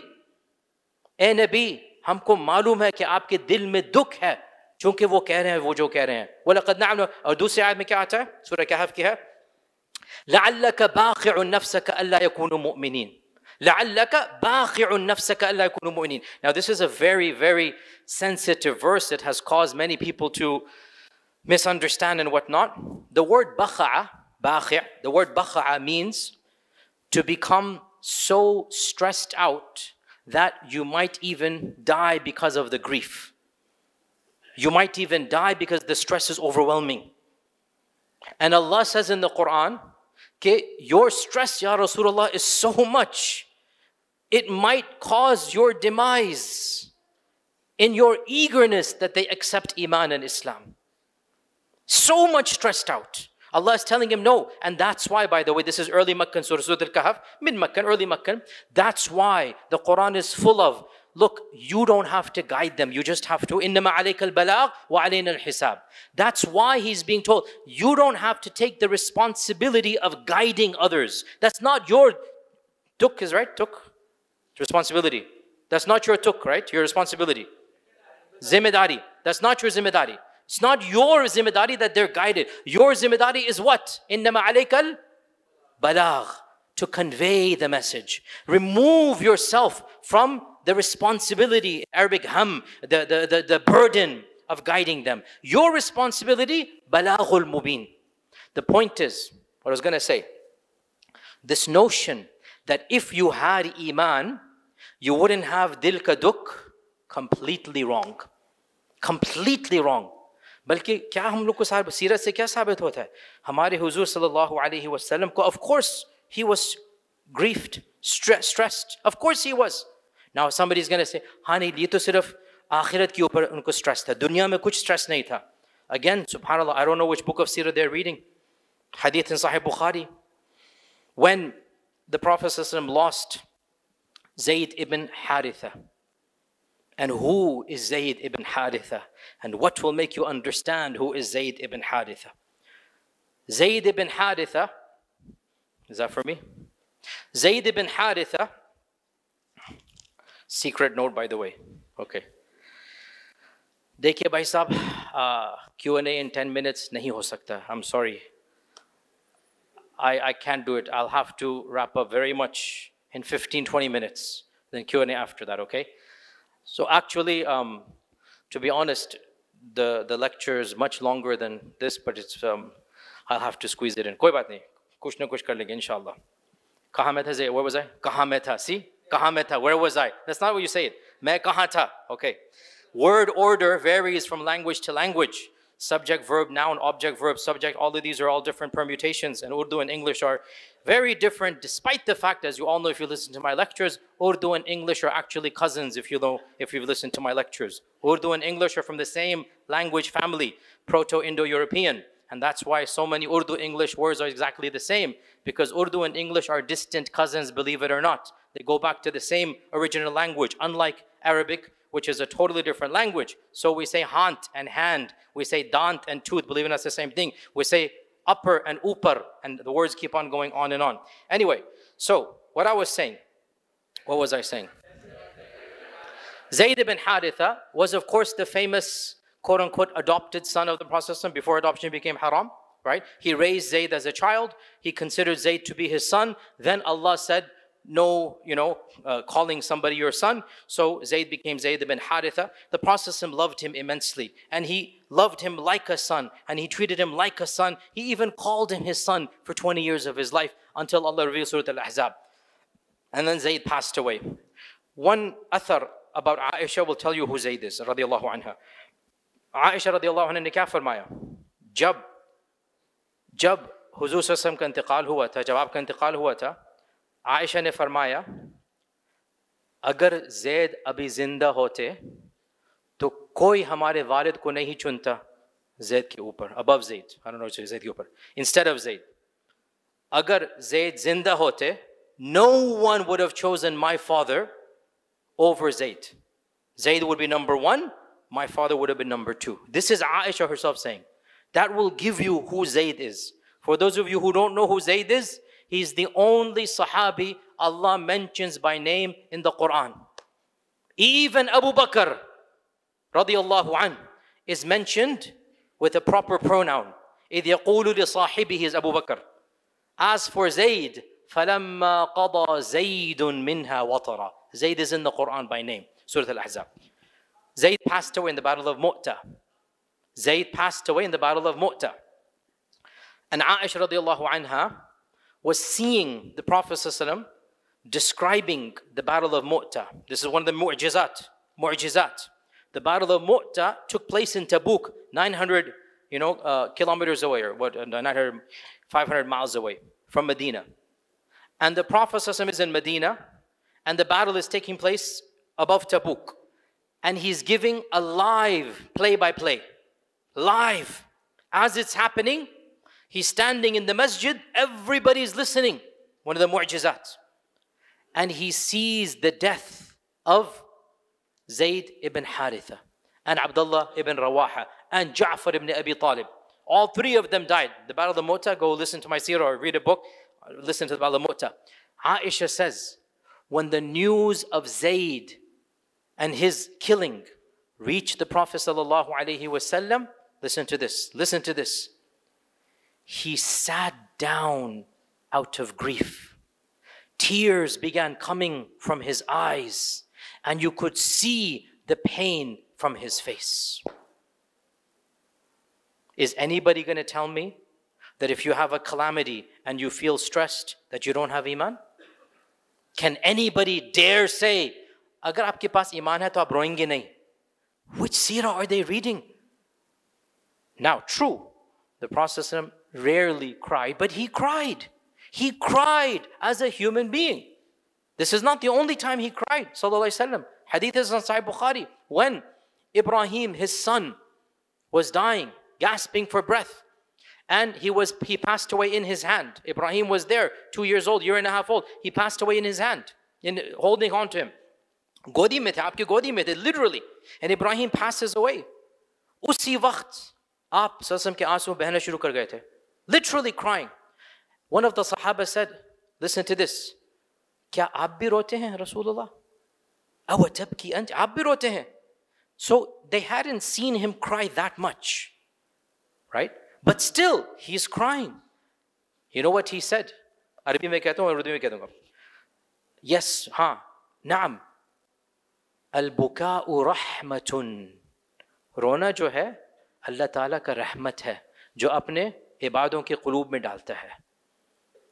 We can say in English, crying is therapeutic. And Allah blesses you with the mechanism of crying so that you feel at ease. Buka'u rahmatun. Buka, rona, rahma. So anybody who tells you that if you had iman, you wouldn't feel stressed, you wouldn't feel grief, you wouldn't cry, I'm sorry, they're wrong. They're just plain wrong. The fact that you're stressed out is not a negation of your iman. True, your iman should help you cope with the stress, agreed. But it's not going to eliminate the stress. It's not going to get rid of it. You're still going to cry when tragedy happens. You're going to feel anxious when, your finances have take a turnover. Things are going to go south. Your emotions are also going to go south. That's natural. But, move on to our next point. And I know I have to wrap up in 10 minutes, inshallah. I can't, Baisa, because I have a... Okay, inshallah. I was told today is Shadi days, you're going to go to Shadis on Fridays and whatnot, so that's what I was told, I'm like, Shadi shuru hoti hai, saare 9 baje, America mein to khatam hoti hai, saare 9 baje ghar jana hota hai, bhai. Aap log ko to schedule hi bilkul mukhtalif hai. Anyway, we have earlier evenings there. So, the fact that you feel grief and pain, the fact that you cry, the fact that, listen to this, the Prophet sat down. Do you understand what that means? He's overcome with stress. Physically, he had to sit down. The news was overpowering, as you say in English. Is this a lack of iman? Astaghfirullah, astaghfirullah. Akhir hum log insan hai, wo bhi insan the. He's lost Zayd. It takes time to process. And that time to process and heal, crying, stress, sit down. Move on to the next point. Now, one of the things we learn from the seerah, is when calamity strikes, when tragedy falls on you, you need to connect to Allah as soon as possible. This connection will help you cope with the stress. And the longer you delay the connection, now I'm not going to mince my words. I'm not going to mince my words now. I'm going to speak bluntly now. The longer you delay your connection, the weaker your iman. Yes, that is true. This I'm not going to change. This is very clear. To feel stressed, to cry, to sit down, to become overcome with emotion, not a sign of iman. All of it is legit. It doesn't affect your iman and the status of your iman. And people are different. Some people cry for different things. No problem. Koi baat nahi hai. Some people cry for this. Okay. But the time lag between hearing of the tragedy and connecting with Allah, this is a sign of iman. The shorter the lag, the stronger the iman. The longer the lag, the weaker the iman. Is that clear? So the initial shock of tragedy, the initial overcoming of grief is not a sign of iman or lack thereof. But how long it takes you to think of Allah and to condition yourself what is going on and to bring in basic aqeedah, basic theology. Because here is where iman helps you cope with stress. How so? We just talked about why we are tested. We talked about the wisdom of tests. We talked about Allah subhanahu wa ta'ala wanting to raise your rank. So the faster you remind yourself of all of this, the easier it becomes. Not eliminate, the easier it becomes to cope. And that is why Allah says in the Quran, you all know the verse, brothers and sisters, الَّذِينَ إِذَا أَصَابَتْهُمْ مُصِيبَةٌ قَالُوا إِنَّا لِلَّهِ وَإِنَّا إِلَيْهِ رَاجِعُونَ. Allah tells you in the Quran, those whom when the musibah comes down, they immediately say, فوراً, unki zaban se nikalta hai, فوراً, إِنَّا لِلَّهِ وَإِنَّا إِلَيْهِ رَاجِعُونَ. No lag time. And this is exactly, subhanallah, our Prophet godi mein Ibrahim ka intiqal ho raha hai. Ibrahim unke baithe the, intiqal ho raha hai. Usi waqt jo intiqal hua, usi waqt aapke zaban se nikla, Inna lillahi wa inna ilayhi raji'un. Usi waqt nikla. Ya Ibrahim, inna ala firaqika la mahzunun. We are so sad you have left us. And he said, the eyes cry. وَإِنَّ الْعَيْنَ لَتَدْمَعْ وَإِنَّ الْقَلْبَ لَتَحْزَنْ. Hadith में है, बुखारी में, हमारा दिल जो है बिल्कुल परेशानी से भरा, hazan यानी दुख से, यानी anxious, grief. आंखें से आंसू निकल रही हैं. He said this. मेरे आंखें से आंसू निकल रही हैं. मेरे दिल में जो है वो grief है, लेकिन जो गम है, लेकिन अपने ज़बान से हम क्या बोलेंगे? इन्ना लिल्लाहि व इन्ना इलैहि राजिऊन. इसको हम कहते हैं ईमान. Iman does not eliminate the gham. It does not eliminate the asu. But it connects you with Allah. And when you are connected with Allah, it helps deal with the tragedy. Not eliminate, not get rid of, but you begin to cope. Hadith में आता है, हुजूर सल्लल्लाहु अलैहि वसल्लम चल रहे थे Medina में और एक औरत वहाँ पे बैठी थी कब्र के सामने रो रही थी. उसका मियाँ होगा कोई होगा, रो रही थी. तो हुजूर सल्लल्लाहु अलैहि वसल्लम ने फरमाया, her back was to him. हुजूर सल्लल्लाहु अलैहि वसल्लम ने फरमाया कि ए अल्लाह के बंदी, या अमत अल्लाह, ए अल्लाह के बंदी, सब्र करो, अल्लाह ताला इंशाअल्लाह तुमको अजर देगा जो भी मुसीबत आई है. उसने पीछे की तरफ नहीं देखा, उसने बस गुस्से में कह दिया, तुम कौन हो, चले जाओ यहाँ से, इलैका अन्नी.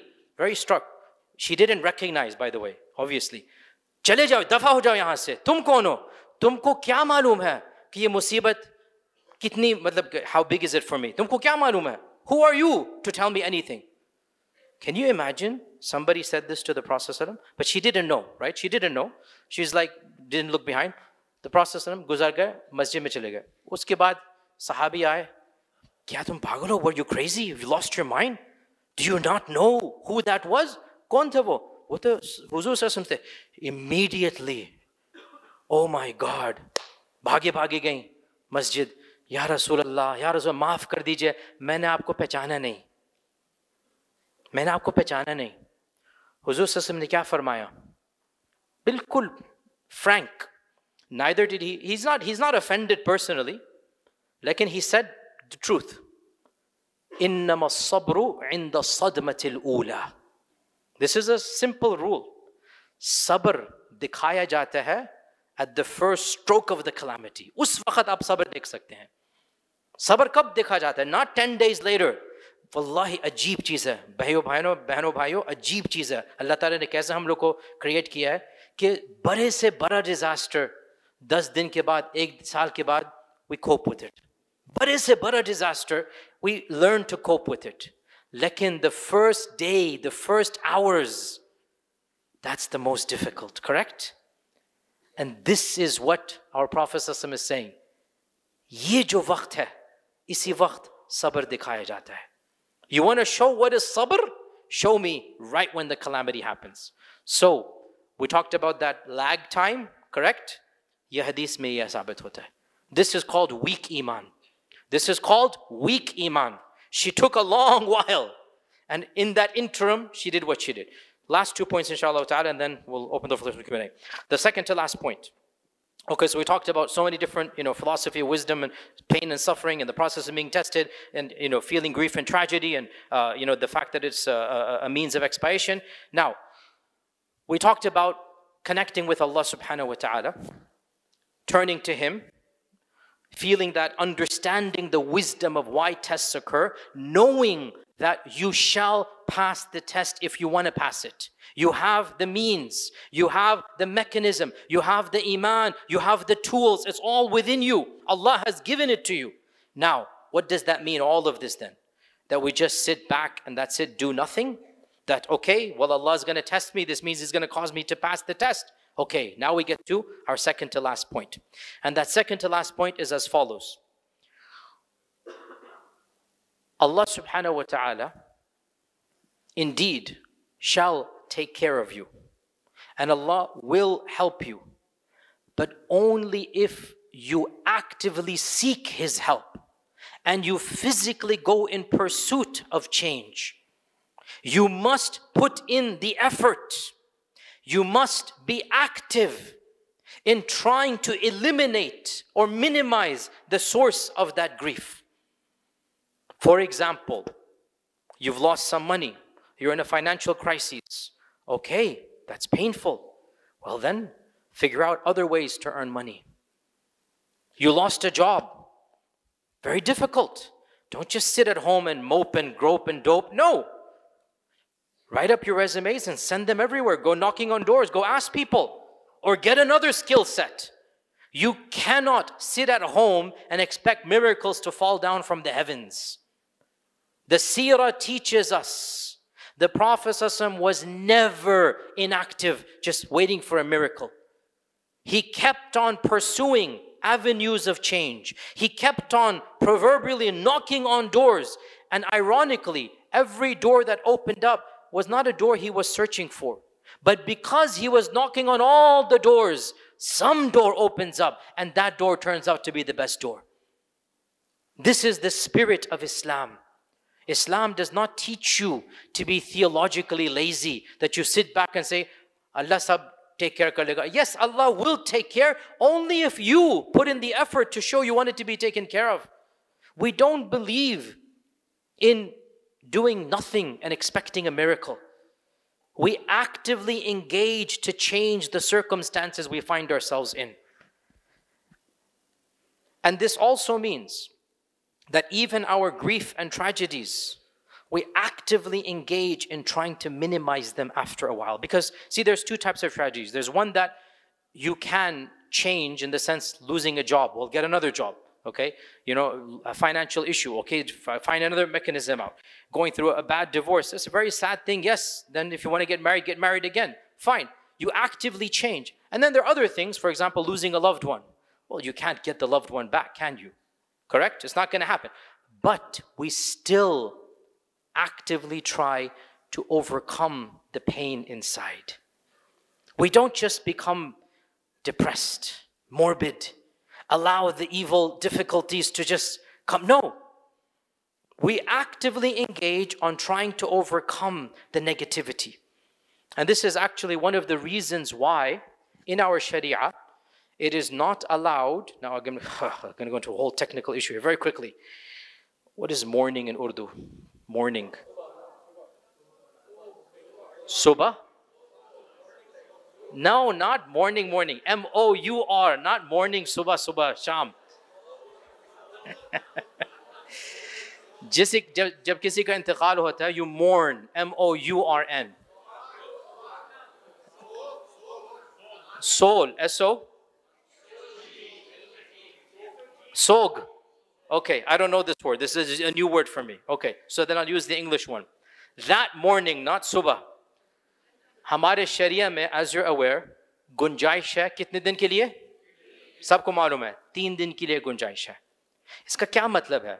I don't want to go into fiqh except for the, widow lady with all about that 4 महीने 10 दिन. Let's talk about the 3-day one right now so you understand. किसी का इंतकाल होता है, किसी का भी, other than the spouse जो औरत and husband का, किसी का इंतकाल होता है. 3 दिन के लिए आपके पास गुंजाइश है. क्या गुंजाइश है? क्या आप अपने जिंदगी में तब्दीलियों को इजाजत दे दीजिए. खाना पीना उठना बैठना takes a while to cope. छुट्टी ले लीजिए जॉब से 3 दिन के लिए. Okay, घर में बैठे रहिए जरा, it's difficult. ये 3 दिन का आप अपने तब्दीली लेकर आ जाए लाइफ में. Mourn. You're coping with that. लेकिन 3 दिन के बाद शरीयत का है, शरीयत का हिस्सा है, this is a Sharia ruling. Get in the act again. Force yourself to get back and moving. Don't just live in the past tragedy. जितना भी दुख, जितना भी गम, जितना भी 3 दिन के बाद stand up and start walking again. क्यों आता है ऐसे? Because the Sharia doesn't want you to live in past tragedies. उससे कोई फायदा नहीं होगा. Not to you, not to your loved one. ठीक है, I know it's painful, you lost a loved one. A time will come when you will go and your loved ones will be after you. Do you want them to stop living because you've died? You wouldn't want your own loved ones to stop living. So the Sharia has come to give you that life. And in Allah's mercy, He gave us 3 din. Hadith में बहुत ही beautiful hadith है. Salama radiallahu anha, आप तो, you are our mother, Salama, one of the wives of the Prophet, and after the Prophet passed away, उनके पास एक ही भाई था, कोई और family नहीं थी, और she was really close to her brother, very close to her brother. Salama के भाई का इंतकाल हो गया था Medina में. This is after the death of the Prophet. She had no family left. The only family she had was her brother, and very close. भाई का इंतकाल हो गया. 3 दिन she was in grief. 3 दिन के बाद वो अपने servant से कहती हैं कि वो हमारे वो कपड़े लेकर आओ और perfume लेकर आओ और कंघी लेकर आओ, and told her to dress up in 3 days. Now, by the way, she doesn't have Huzur Sassam hai nahi wahan pe. There is no husband to look up for. You know what I'm saying? She's a widow now at this stage. She doesn't have any other family. She dressed up, put on perfume after 3 days. Then she said to her servant, and because she said this, we know her psychology. She said, Wallahi, Allah ke qasam kha rahi hu main. मुझको कोई खुशी नहीं मिल रही है, कोई शौक नहीं है to dress up and wear perfume. लेकिन हमारे हुजूर सल्लल्लाहु अलैहि वसल्लम ने फरमाया कि किसी को ये गुंजाइश नहीं है कि किसी का, let me do it in English, you do not have the right to mourn anybody else more than 3 days. And 3 days हो गया, इसलिए मैं ये कर रही हूँ. She forced herself to get back into the routine. This is our Sharia. You don't go in the past and dwell in tragedy. No! Ibn Hisham कहता है कि जब बीबी खदीजा का इंतकाल हुआ था रदियल्लाहु अन्हा, जब हमारे वालिदा खदीजा, मदर खदीजा का इंतकाल हुआ था, हुजूर सल्लल्लाहु अलैहि वसल्लम ने 1 साल तक nobody saw him smile. He was hurt. Nothing made him happy. 1 साल तक आप सल्लल्लाहु अलैहि वसल्लम ने किसी ने अब अनस इब्न मालिक के हदीस है सहीह बुखारी में. अनस इब्न मालिक कौन है? मदनी सहाबी हैं. मक्का में उन्होंने नहीं देखा हुजूर सल्लल्लाहु अलैहि वसल्लम को. वो मक्की है ना, वो मदनी है ना. अनस इब्न मालिक ने क्या बोला? मैंने तो किसी को नहीं देखा जो हुजूर सल्लल्लाहु अलैहि वसल्लम से ज्यादा स्माइल करते थे.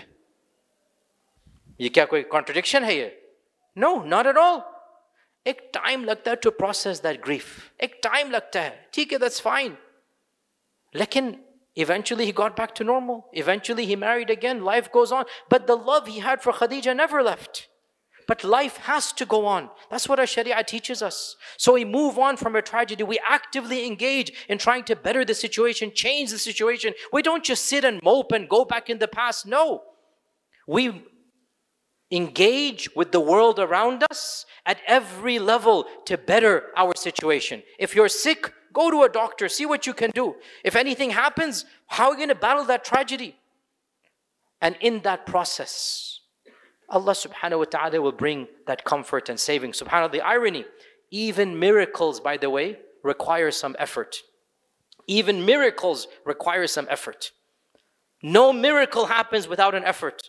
When Musa alayhi salam has to split the Red Sea, still Allah tells him, throw the staff in. When Maryam has to get the dates from the tree, during the time of drought, there were no dates. Allah says, shake the tree, then the dates will fall. Even the dates didn't fall for free. She had to put in the effort. So if miracles require some effort, do you think your mini miracle will not require an effort? You must put in the effort. Be actively engaged. And then the final point, inshallah ta'ala, and then a few minutes for Q&A as long as you guys want, inshallah. Final point, inshallah. So we talked about all these various points. Final point. The test of having passed a tragedy. And the sign of success or failure, listen to this carefully. How do I know if I have passed the tragedy? How do I know? Hopefully, because you can never be certain until the day of judgment. You can never be certain until the actual pass and card is given, right? That's Yawm al-Hisab, Yawm al-Jaza. But you have signs in this world, isharats. हमको कैसे मालूम है कि मैंने जो है अपना test pass किया कि नहीं पास किया? One cheese, one simple criterion. Your status after the test should be better spiritually than it was before the test. Your status spiritually, your ibadat and your muamalat have to be better after the test than they were before the test. If you find that after the test, if you weren't, let's say you weren't praying, namazi nahi the, kitne zyade log hote hain, you know, they're not even praying until the tragedy happens. And then all of a sudden, they become religious, 5 waqt namazi ho jate hain. You know what? That was Allah's gift to them. That was Allah's divine gift to them to bring them back to the straight path. Kitne log hote hain, sunnat nahi padhte hain, you know, nafil nahi padhte hain, Quran nahi padhte hain. And then because of a calamity, because of a musibah, you know, they become, kitne log hote hain, they don't attend these types of lectures, Islamic lectures. They have no interest in anything to do with religion. To them it means nothing. But then something happens and they feel an emptiness and they want to fill that emptiness with Allah subhanahu wa ta'ala, with knowledge, with Quran, with dhikr. And so they form a connection with religion, religiosity, with halaqat, with dhikr, with ilm, with circles of knowledge, with listening to lectures, and it changes their lives forever. Again, that tragedy, that crisis was a gift to Allah, and this shows in post-calamity phase. However, if you find that a calamity distances you from Allah, if you find that a tragedy makes your heart harder, then, wal-iyadu billah, it is very possible that this calamity is the beginning of bigger punishments. And this tragedy really is an adhab of Allah, and a worse adhab is waiting later on. Allah says in the Quran about the Quraysh that when the adhab came down, their hearts became even harder. Qasat qulubuhum. We don't want that. We don't want that. So the purpose, therefore, of tragedy and pain is to soften our hearts, bring us closer to Allah subhanahu wa ta'ala, look forward to the ultimate hereafter. And again, lots of final points wrapping up here. Passing the test does not mean that whatever anxiety was there shall be eliminated. Again, I go back to my first or second point. Passing the test does not mean the cause of stress and the source of evil shall be taken away. For example, may Allah protect all of us, somebody's child is suffering and the mother says, I'm going to pass this test and I'm going to, make dua and I'm going to give sadaqah, I'm going to go for hajj. She brings, lots of people to make dua and funds, pages of, reciting Quran, whatever it might be. And Allah tests her by taking the child away. Shaitan comes and says, aha, look, you failed the test. Not at all. The life and death of the child has nothing to do with passing and failing the test.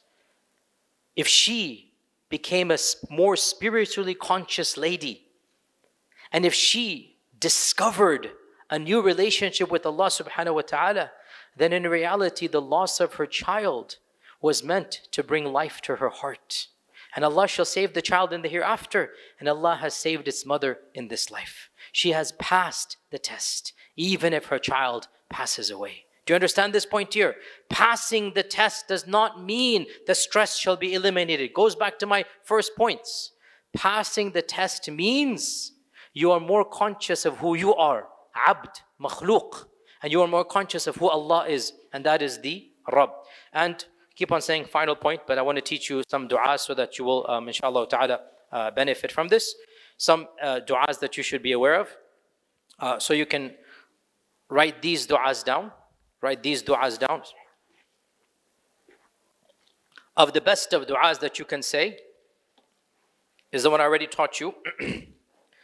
Allahumma إني أسألك العافية في الدين والدنيا. اللهم إني أسألك العافية في الدين والدنيا. Oh Allah, I ask you afiyah, not to be tested in this deen or the dunya. You ask Allah to try to eliminate those tests. Of the du'as that the Prophet ﷺ would make, Sahih Bukhari, Allahumma inni a'udhu bika min al-hammi wal-hazan. Min al-hammi wal-hazan. Allahumma inni a'udhu bika min al-hammi wal-hazan. Ham is dil ki parishaniya. Ham is something that is a responsibility in your heart.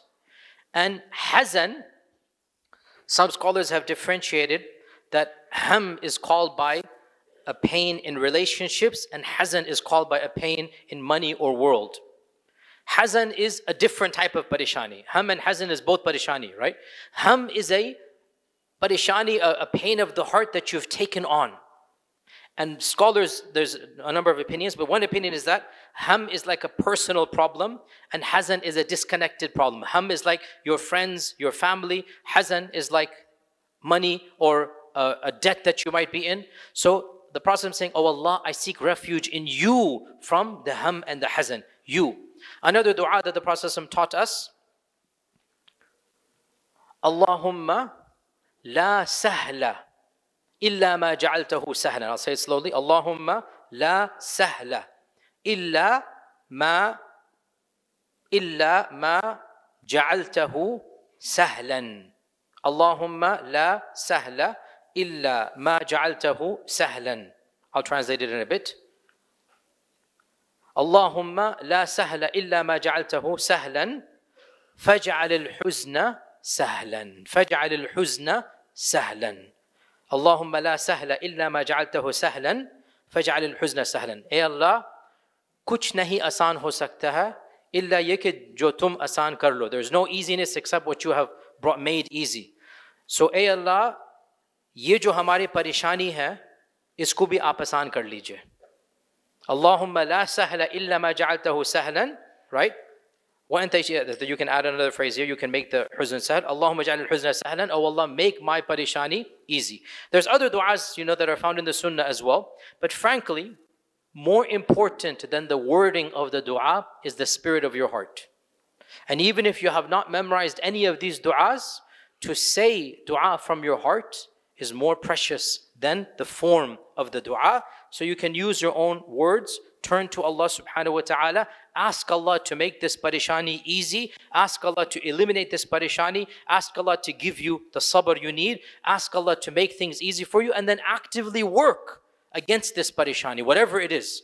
Get involved in whatever it might be. As I give you examples, if it's a sickness, go to one doctor after another. If it's an issue of your money, then find another mechanism for money. If you got fired from one job, go get another job. If it's a family issue, go get family therapy. Whatever it might be, you have to solve it from the dunya, even though Allah is the one who actually brings the solution, but you must put in the effort to find that solution. And then throughout all of this, put your trust in Allah subhanahu wa ta'ala and look forward to the day where Insha'Allah ta'ala, it will come. There is no huzn, there is no parishani, and you will enter, Insha'Allah, Jannah, to leave all parishaniya behind. And with that, we have come to some Q&A time. So, Allahumma inni as'aluka al-afiyah fi ad-dini wa ad-dunya. That's the first one. The second one I said, Allahumma inni a'udhu bika min al-hammi wal-huzn, min al-hammi wal-huzn. And then the third one, Allahumma la sahla illa ma ja'altahu sahlan. There is a phrase here, وَأَنْتَ إِذَا شِئْتَ تَجْعَلُ الْحَزَنَ سَهْلًا فَجْعَلِ الْحَزَنَ سَهْلًا. Those that have written it down, you can get it from them as well, inshallah.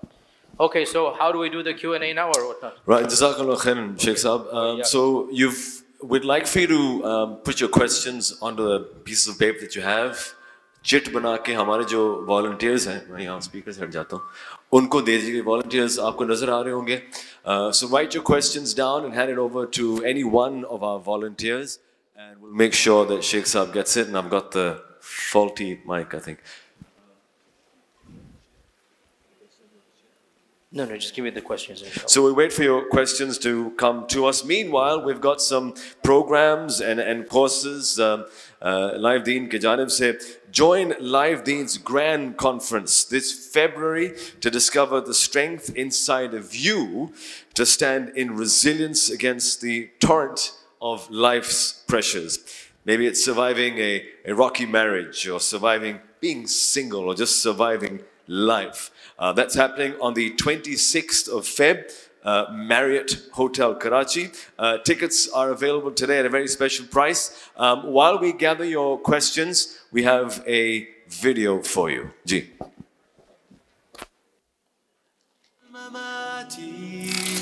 ومجهول الهوية والصفات كذا كانت حياتي دون معنى أفسرها ككل الكائنات غريب في الحياة وفي الممات ومجهول الهوية والصفات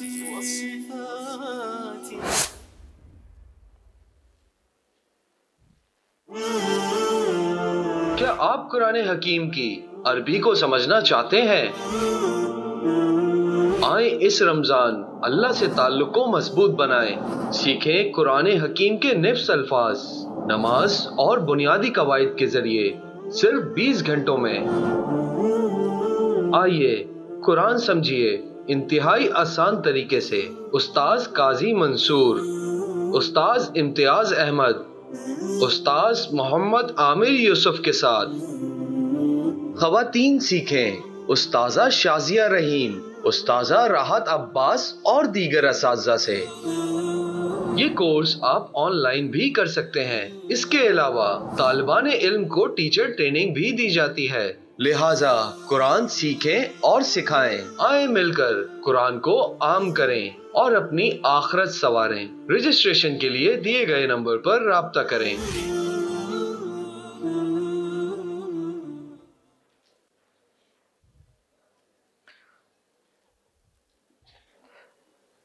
Also, by the way, tomorrow is my other lecture for those who are able to come, which is a little bit longer, inshallah, from 9 to 1:30. We're going to be talking about the barzakh, like the journey of the soul. We're going to talk about from this world to the next, what happens to the soul, can we communicate with the soul, our relationship with those that have gone on, do we see them in dreams, do they speak to us, gifting things to the dead. All of this, inshallah, will be tomorrow from 9 to 1:30, inshallah. And thank you for the reminder. Tickets for that workshop tomorrow are available. So if you haven't got them yet, Bahar Jate Ve, tickets are available at the desk, I've been told. So you've seen the grand conference that is happening, the Quran course is happening. Also before, we're just gathering the questions right now and we'll put them to Sheikh Saab in just a bit. Just a reminder that when you leave tonight, the way that we'll exit is we'll have the last row for the men exit first, and then the next row, and then the next row, and the next row. And as the men exit, just a reminder to grab your swag bags. Uske baad then we'll have the ladies exit as well. So do you have the questions? We'll just hand them over to Sheikh Saab. Over to you. No, I'll take them, it's fine. Yeah, it's better. over to you. I can do it quickly this way, inshallah. Okay, so first question. Can you give us specific ways to be connected with Allah subhanahu wa ta'ala? Really good question. Specific ways to be connected with Allah subhanahu wa ta'ala. I will tell you a number of ways. First and foremost, without a doubt, the strongest mechanism to be connected with Allah is the concept of dhikr. Now, concept of dhikr is misunderstood by a lot of people. Some people think dhikr means to just say random phrases throughout the day and night. But that's a type of dhikr. Dhikr is broader than just subhanallah, alhamdulillah, la ilaha illallah. The Quran is dhikr. Dua is dhikr. Any remembrance that reminds us of Allah is dhikr. Contemplating the heavens and earth and increasing our iman is a type of dhikr. Allah says in the Quran, الَّذِينَ يَتَفَكَّرُونَ فِي خَلْقِ السَّمَاوَاتِ وَالْأَرْضِ. So dhikr is of many different types. Yes, one of them, subhanallah, alhamdulillah, which is very important, but there's more types of dhikr. But no doubt, the concept of dhikr is the number one mechanism of bringing life to the heart. أَلَا بِذِكْرِ اللَّهِ تَطْمَئِنُّ الْقُلُوبِ. Through the dhikr of Allah, the hearts find tranquility. Point number one. Remember, dhikr is also Quran and whatnot. Number two, I'm going to mention it even though I said it as coming under dhikr, and that is dua. One of the strongest therapies that we need is dua. Guys, dua is a conversation you have with Allah. This is a whole other lecture, which maybe another day I'll come in, next time I come to Karachi. Dua is just an amazing tool and gift Allah has given us. There's nothing more therapeutic than dua. Because you know what dua is? Dua is a private audience with Allah subhanahu wa ta'ala. You open your heart in front of Allah and you just make everything in your heart open and you speak to Allah directly and Allah is hearing you. That's what dua is. A lot of people get lost in the technicalities of what I should say. And that's not as important as the niyyah of saying it. Your ikhlas, your frame of mind is infinitely more important than the words that you use. You know, one of the main questions, shuyukh and scholars get from lay people, they come up to us and say, Sheikh Saab, ye pareshani ho rahi hai, iske liye ek dua sikhaiye mujhko. They give you pareshani X, they want dua Y, right? So there's this big book in our closets and cabinets, the secret book of du'as that all sheikhs know but nobody else knows, right? And you guys come to us, we go back into our closet, we pull this big book down, flick through the pages, find your specific dua, then we tell you, say this 27 times at 6 p.m. Guys, subhanallah, we don't believe in magic incantations. Dua is not about form, it's about substance. Dua is not what you say, it's how you say it. Do you understand this point? The best dua you can make, listen to me carefully, is the one that is spontaneous from your heart in front of Allah. That's the best dua. Comes straight from the heart. That's the best dua. Not what some random guy with a beard teaches you and say, no doubt, the du'as of the Quran and Sunnah are the best if you know what they mean. If you don't know what they mean, bro, ain't gonna help you at all, man. Nothing. If you don't know what it means, and you're just parroting something in a book, I'm sorry, close the book and don't even do it. It's not dua. Literally, guys, I might get into trouble for saying this. That's not dua. If you don't know what it says on the paper, that's not dua. Dua comes from the heart. So you make dua in your own language. No scholar in human history has ever said, listen to me carefully, no alim has ever said that dua must be in Arabic. Nobody has said this. Dua can be in any language. So make dua in your language. And ask Allah to lift the grief, the hum, the pain, the suffering. Ask Allah for help. Ask Allah for the specifics of what you want in that dua. That's point number two. Point number three, how to come closer to Allah subhanahu wa ta'ala. How to come closer to Allah subhanahu wa ta'ala and gain that spirituality. Point number three, Salat al-Tahajjud. Salat al-Tahajjud. The real difference between the A students and the B and C students is tahajjud. The A students, the crème de la crème, as we say in English, French English, you really want to win the race? What separates the real talib of the akhirah is Salat al-Tahajjud. And especially when you're in tragedy, especially when you're in grief, Tahajjud is the cure. Wake up 2 hours before Fajr, an hour, 30 minutes before Fajr. Just wake up before Fajr. Go to a place nobody is watching you except him. And pray, and as a part of your prayer, make dua. Dua of Tahajjud is the most blessed dua. It is the guaranteed dua of response. I just gave a Urdu lecture online. What is it called? No, what's the group called that I gave the lecture on, the Urdu lecture on dua? Muhammad Ali Mental Health. You can look it up. But it's on my YouTube channel about the etiquettes of dua in Urdu. You can listen to that. And in that I mentioned that the best dua is the one that is made during Salat al-Tahajjud, in the last third of the night. And that's when du'as are accepted. So these are 3 things. I'll tell you one more thing to increase your spirituality. And this is greatly overlooked by most people. A man came to the Prophet ﷺ. It's a beautiful hadith, guys. Listen to this. Hadith is in Tirmidhi. A man came to the Prophet ﷺ and said, O Messenger of Allah, I find that my heart is becoming hard. Mera dil sakht ho raha hai. Kya karu main? Yani ke spirituality nahi hai, basically. I don't have spirituality. Mera dil sakht ho raha hai. Main kya karu? Do you know what the Prophet ﷺ said? Amazing hadith. Go find a yatim and wipe his head. Yani ki hug karo usko, right? And go find a faqir and usko jaake khana do tum. Now you think of the psychology of this hadith. Huzur sallallahu ne farmaya jaake tahajjud par lo, halaki wahan bhi aata hai ibadat. He said, go do service to humanity, khidmat khalq. Go find somebody less fortunate than you and get involved in their lives. You know what's going to happen? You know, by the way, you guys don't know this. I'm not here with utmost love and respect for you guys. I'm here for a fundraising event we're going to be doing online. I wanted to do this voluntarily. I'm here for a fundraising issue. We're building an orphanage and school. Well, you'll hear about this. That's why I'm here in Karachi right now. Today, I went to areas of Karachi I've never been in my life. I've been to Karachi like 12 times. I've never been to the slum areas. I don't want to mention the names, but I've never been to these areas where there is no electricity, there's no running water. I was there 3 hours ago. I'm just coming from there to here.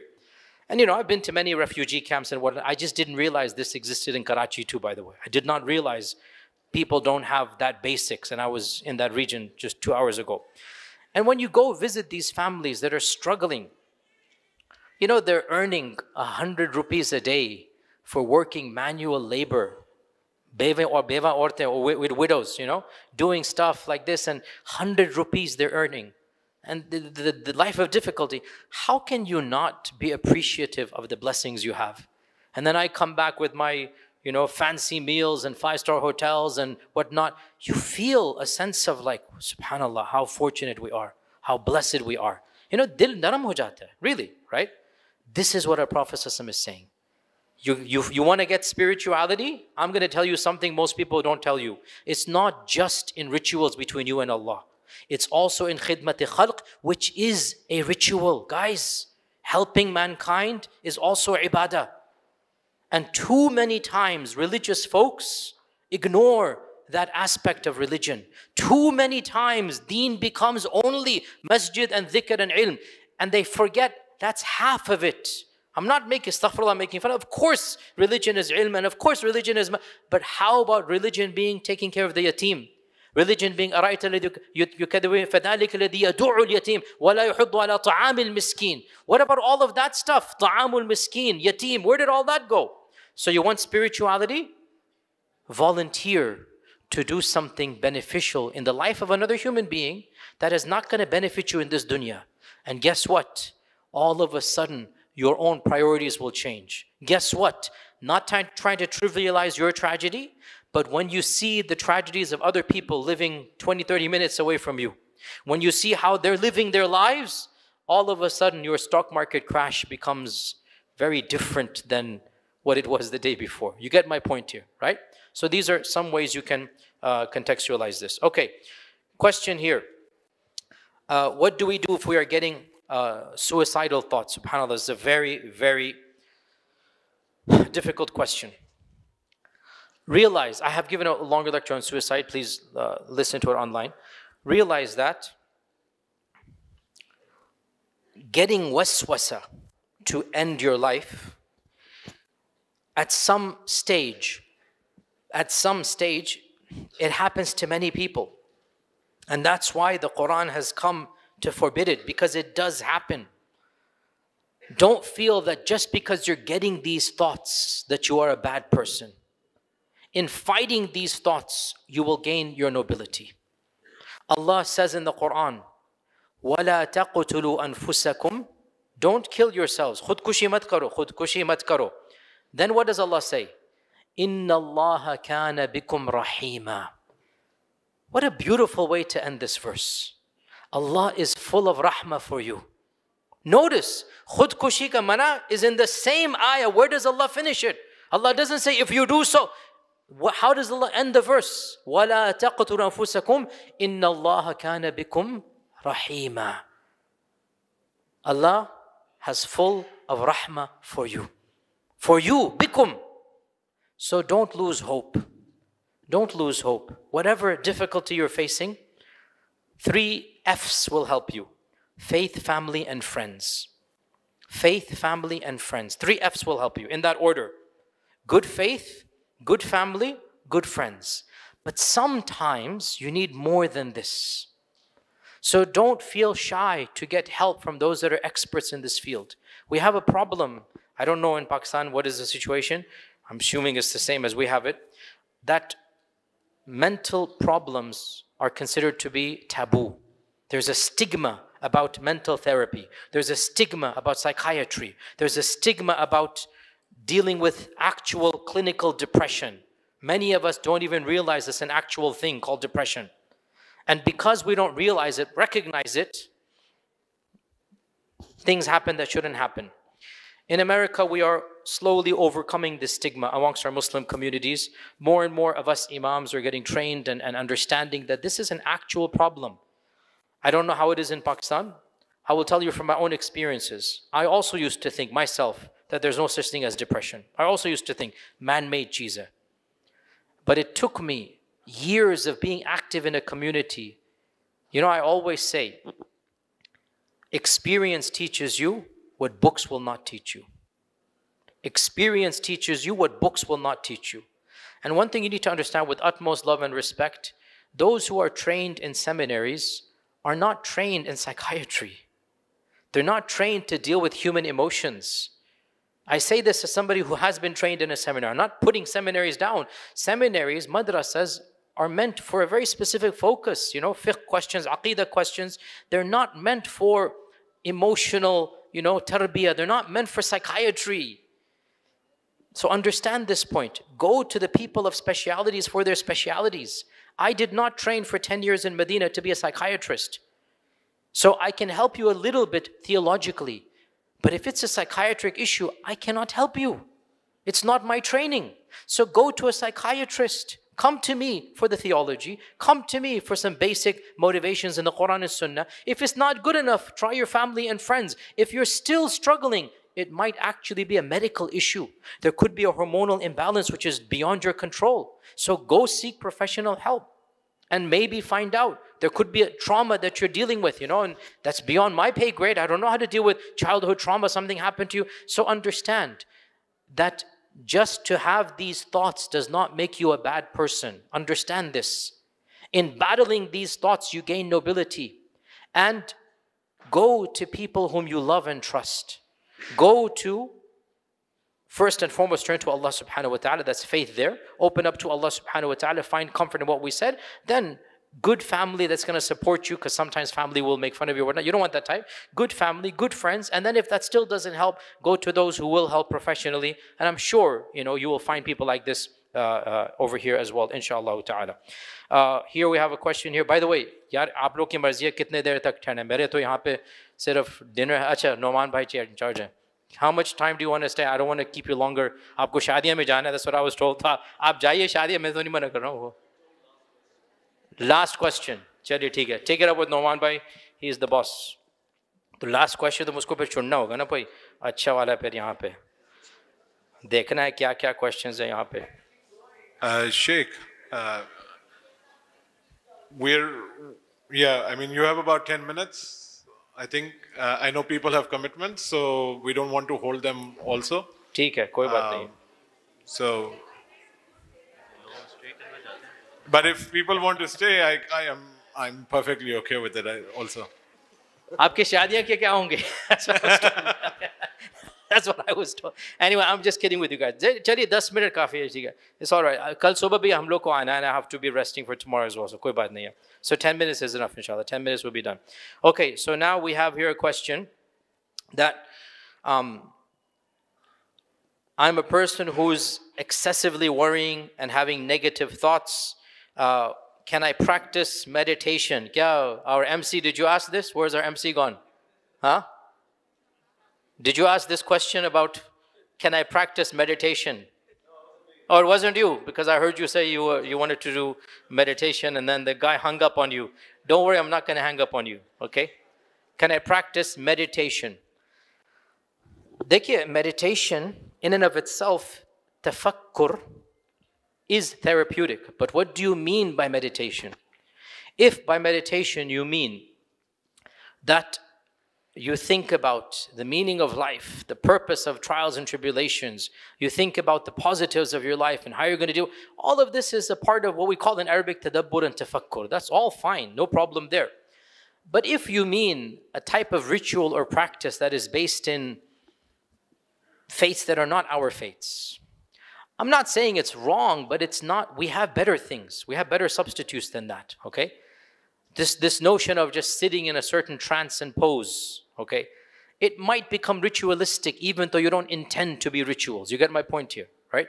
To sit in a certain way and to have whatever the yogas, whatever say, you're really getting into gray territory if you follow that understanding. But we can halalify it. This is a new word, halalify. Really, we can halalify it. How so? There are mainstream concepts known as tadabbur, known as tafakkur, right? Known as muhasabatun nafs. These are mainstream concepts within our tradition. And they are self-meditation and reflection about yourself, about your blessings that have happened to you, about the future, about how you're going to... This is very, very Islamic.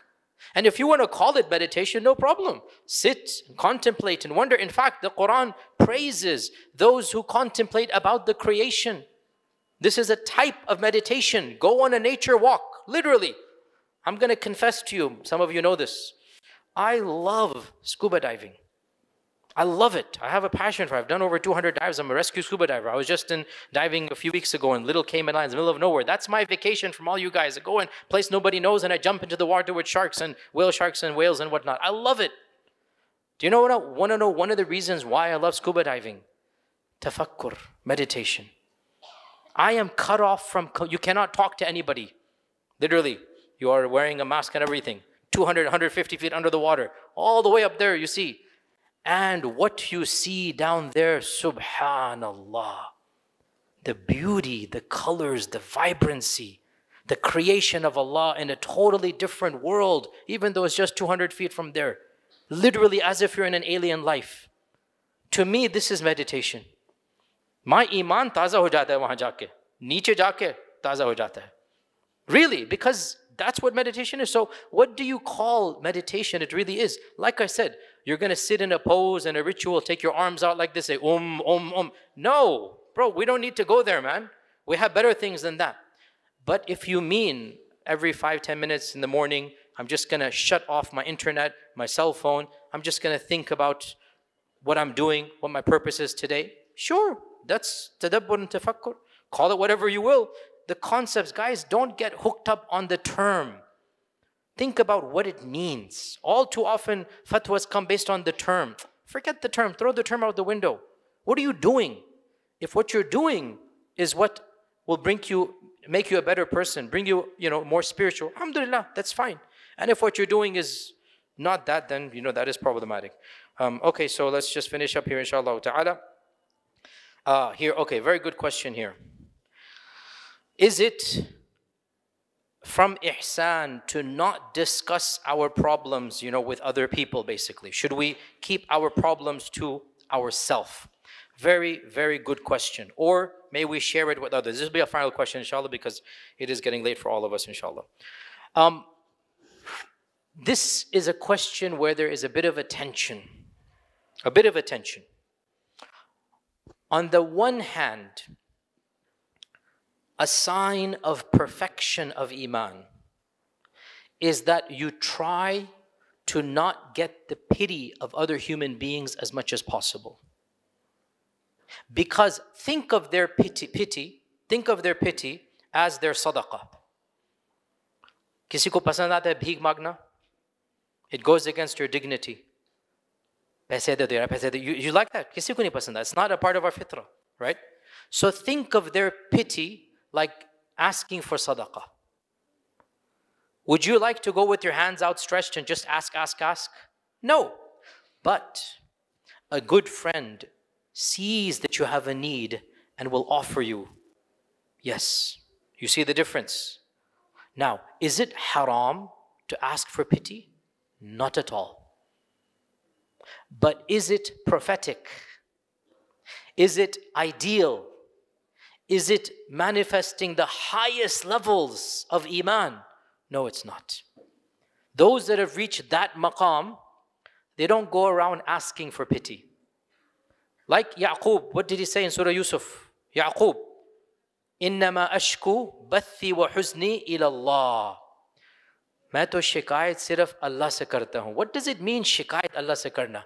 A lot of people don't understand शिकायत अल्लाह से करना. Shikayat here means you open your heart out to Allah. You complain to Allah, not about Allah. You see the difference? The one is iman, the other is kufr. Complain to Allah. What does it mean, complain to Allah? Hey Allah, aap dekh rahe hain, kitne mushkil hai hamare liye. Hey Allah, aap dekh rahe hain, my heart is hurting. Hey Allah, you're the one that helps. Hey Allah, you are the Arhamur Rahimin. This is complaining to Allah. Complaining about Allah, a'udhu billah, is kufr. So, shikayat Allah se karte hain means complaining to Allah. Now, the Prophet ﷺ never, ever went to another person for sympathy. But Allah Himself consoled him. And He advised the Sahaba to not ask others. But again, that is a maqam that is the highest of the high. And at some level, so don't set yourself up to be in the top 1%. Work your way there. Work your way there. But don't set it up. Be realistic in this regard. We all, at a lower stage, need a shoulder to cry on. It helps having good friends, good family. And it's okay to open up and get some, some therapy from them. But work your way that your most therapy should be from Allah directly. And work your way to minimize. But don't think you're going to jump in one night to get there automatically, because that might be too difficult to bottle up too much. You get my point here, right? It is not a sin to ask for sympathy. It's not a sin. It's not a sin to go to somebody, to get that shikayat kisi ke baare mein and get that, oh, usne zulm kiya. It's fine. Human nature. It's all of us do it. But the prophets did not do it. I mean, look at the seerah. Did he even ever complain about what the Quraysh did to him to somebody else? Did he go and say, Dekho wo Abu Jahl ne kya? Did he do that? Would it not be undignified for our Prophet to do that? Never once did he do that, because he was who he was. So he's our role model. But understand, you're not going to get to that level. So it's a delicate question here. You have to work your balances out. Bottom line, try your best to be dignified and to keep your worries as much as you can between you and Allah. But realize it is not obligatory to do so. And if you need to get help, if you need to open up, it's completely permissible, but do so with those whom you trust and who genuinely love you, so that it doesn't become more problematic in the long run. And with that, inshallah ta'ala, jazakumullah khair for attending tonight. I hope that inshallah, मेरी उर्दू जो है वो ठीक ठाक थी इंशाल्लाह. Okay? अगर कोई इसमें अगर कोई खूबियाँ थी, खूबियाँ means, हाँ? See, I made a mistake here. कोई कामियाँ और कमियाँ? कामियाँ. ठीक है. Oh, खामियाँ. What does that mean? So what does खूबियाँ mean? That's what I meant, खूबियाँ. You get my point. You can write it down and send it forward, inshallah, and I hope, inshallah, to see you all tomorrow. Barakallah feekum. Thank you, everyone, for attending. Ladies exiting on the right. I think the people, ladies on the right exit first. The men on the left exit first. And then, accordingly, that will allow some segregation. On your way out,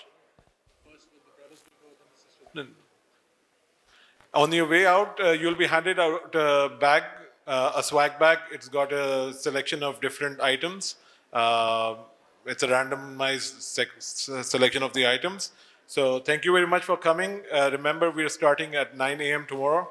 inshallah. So we look forward to having you there. For those who have not bought a ticket, they are available outside at our stall.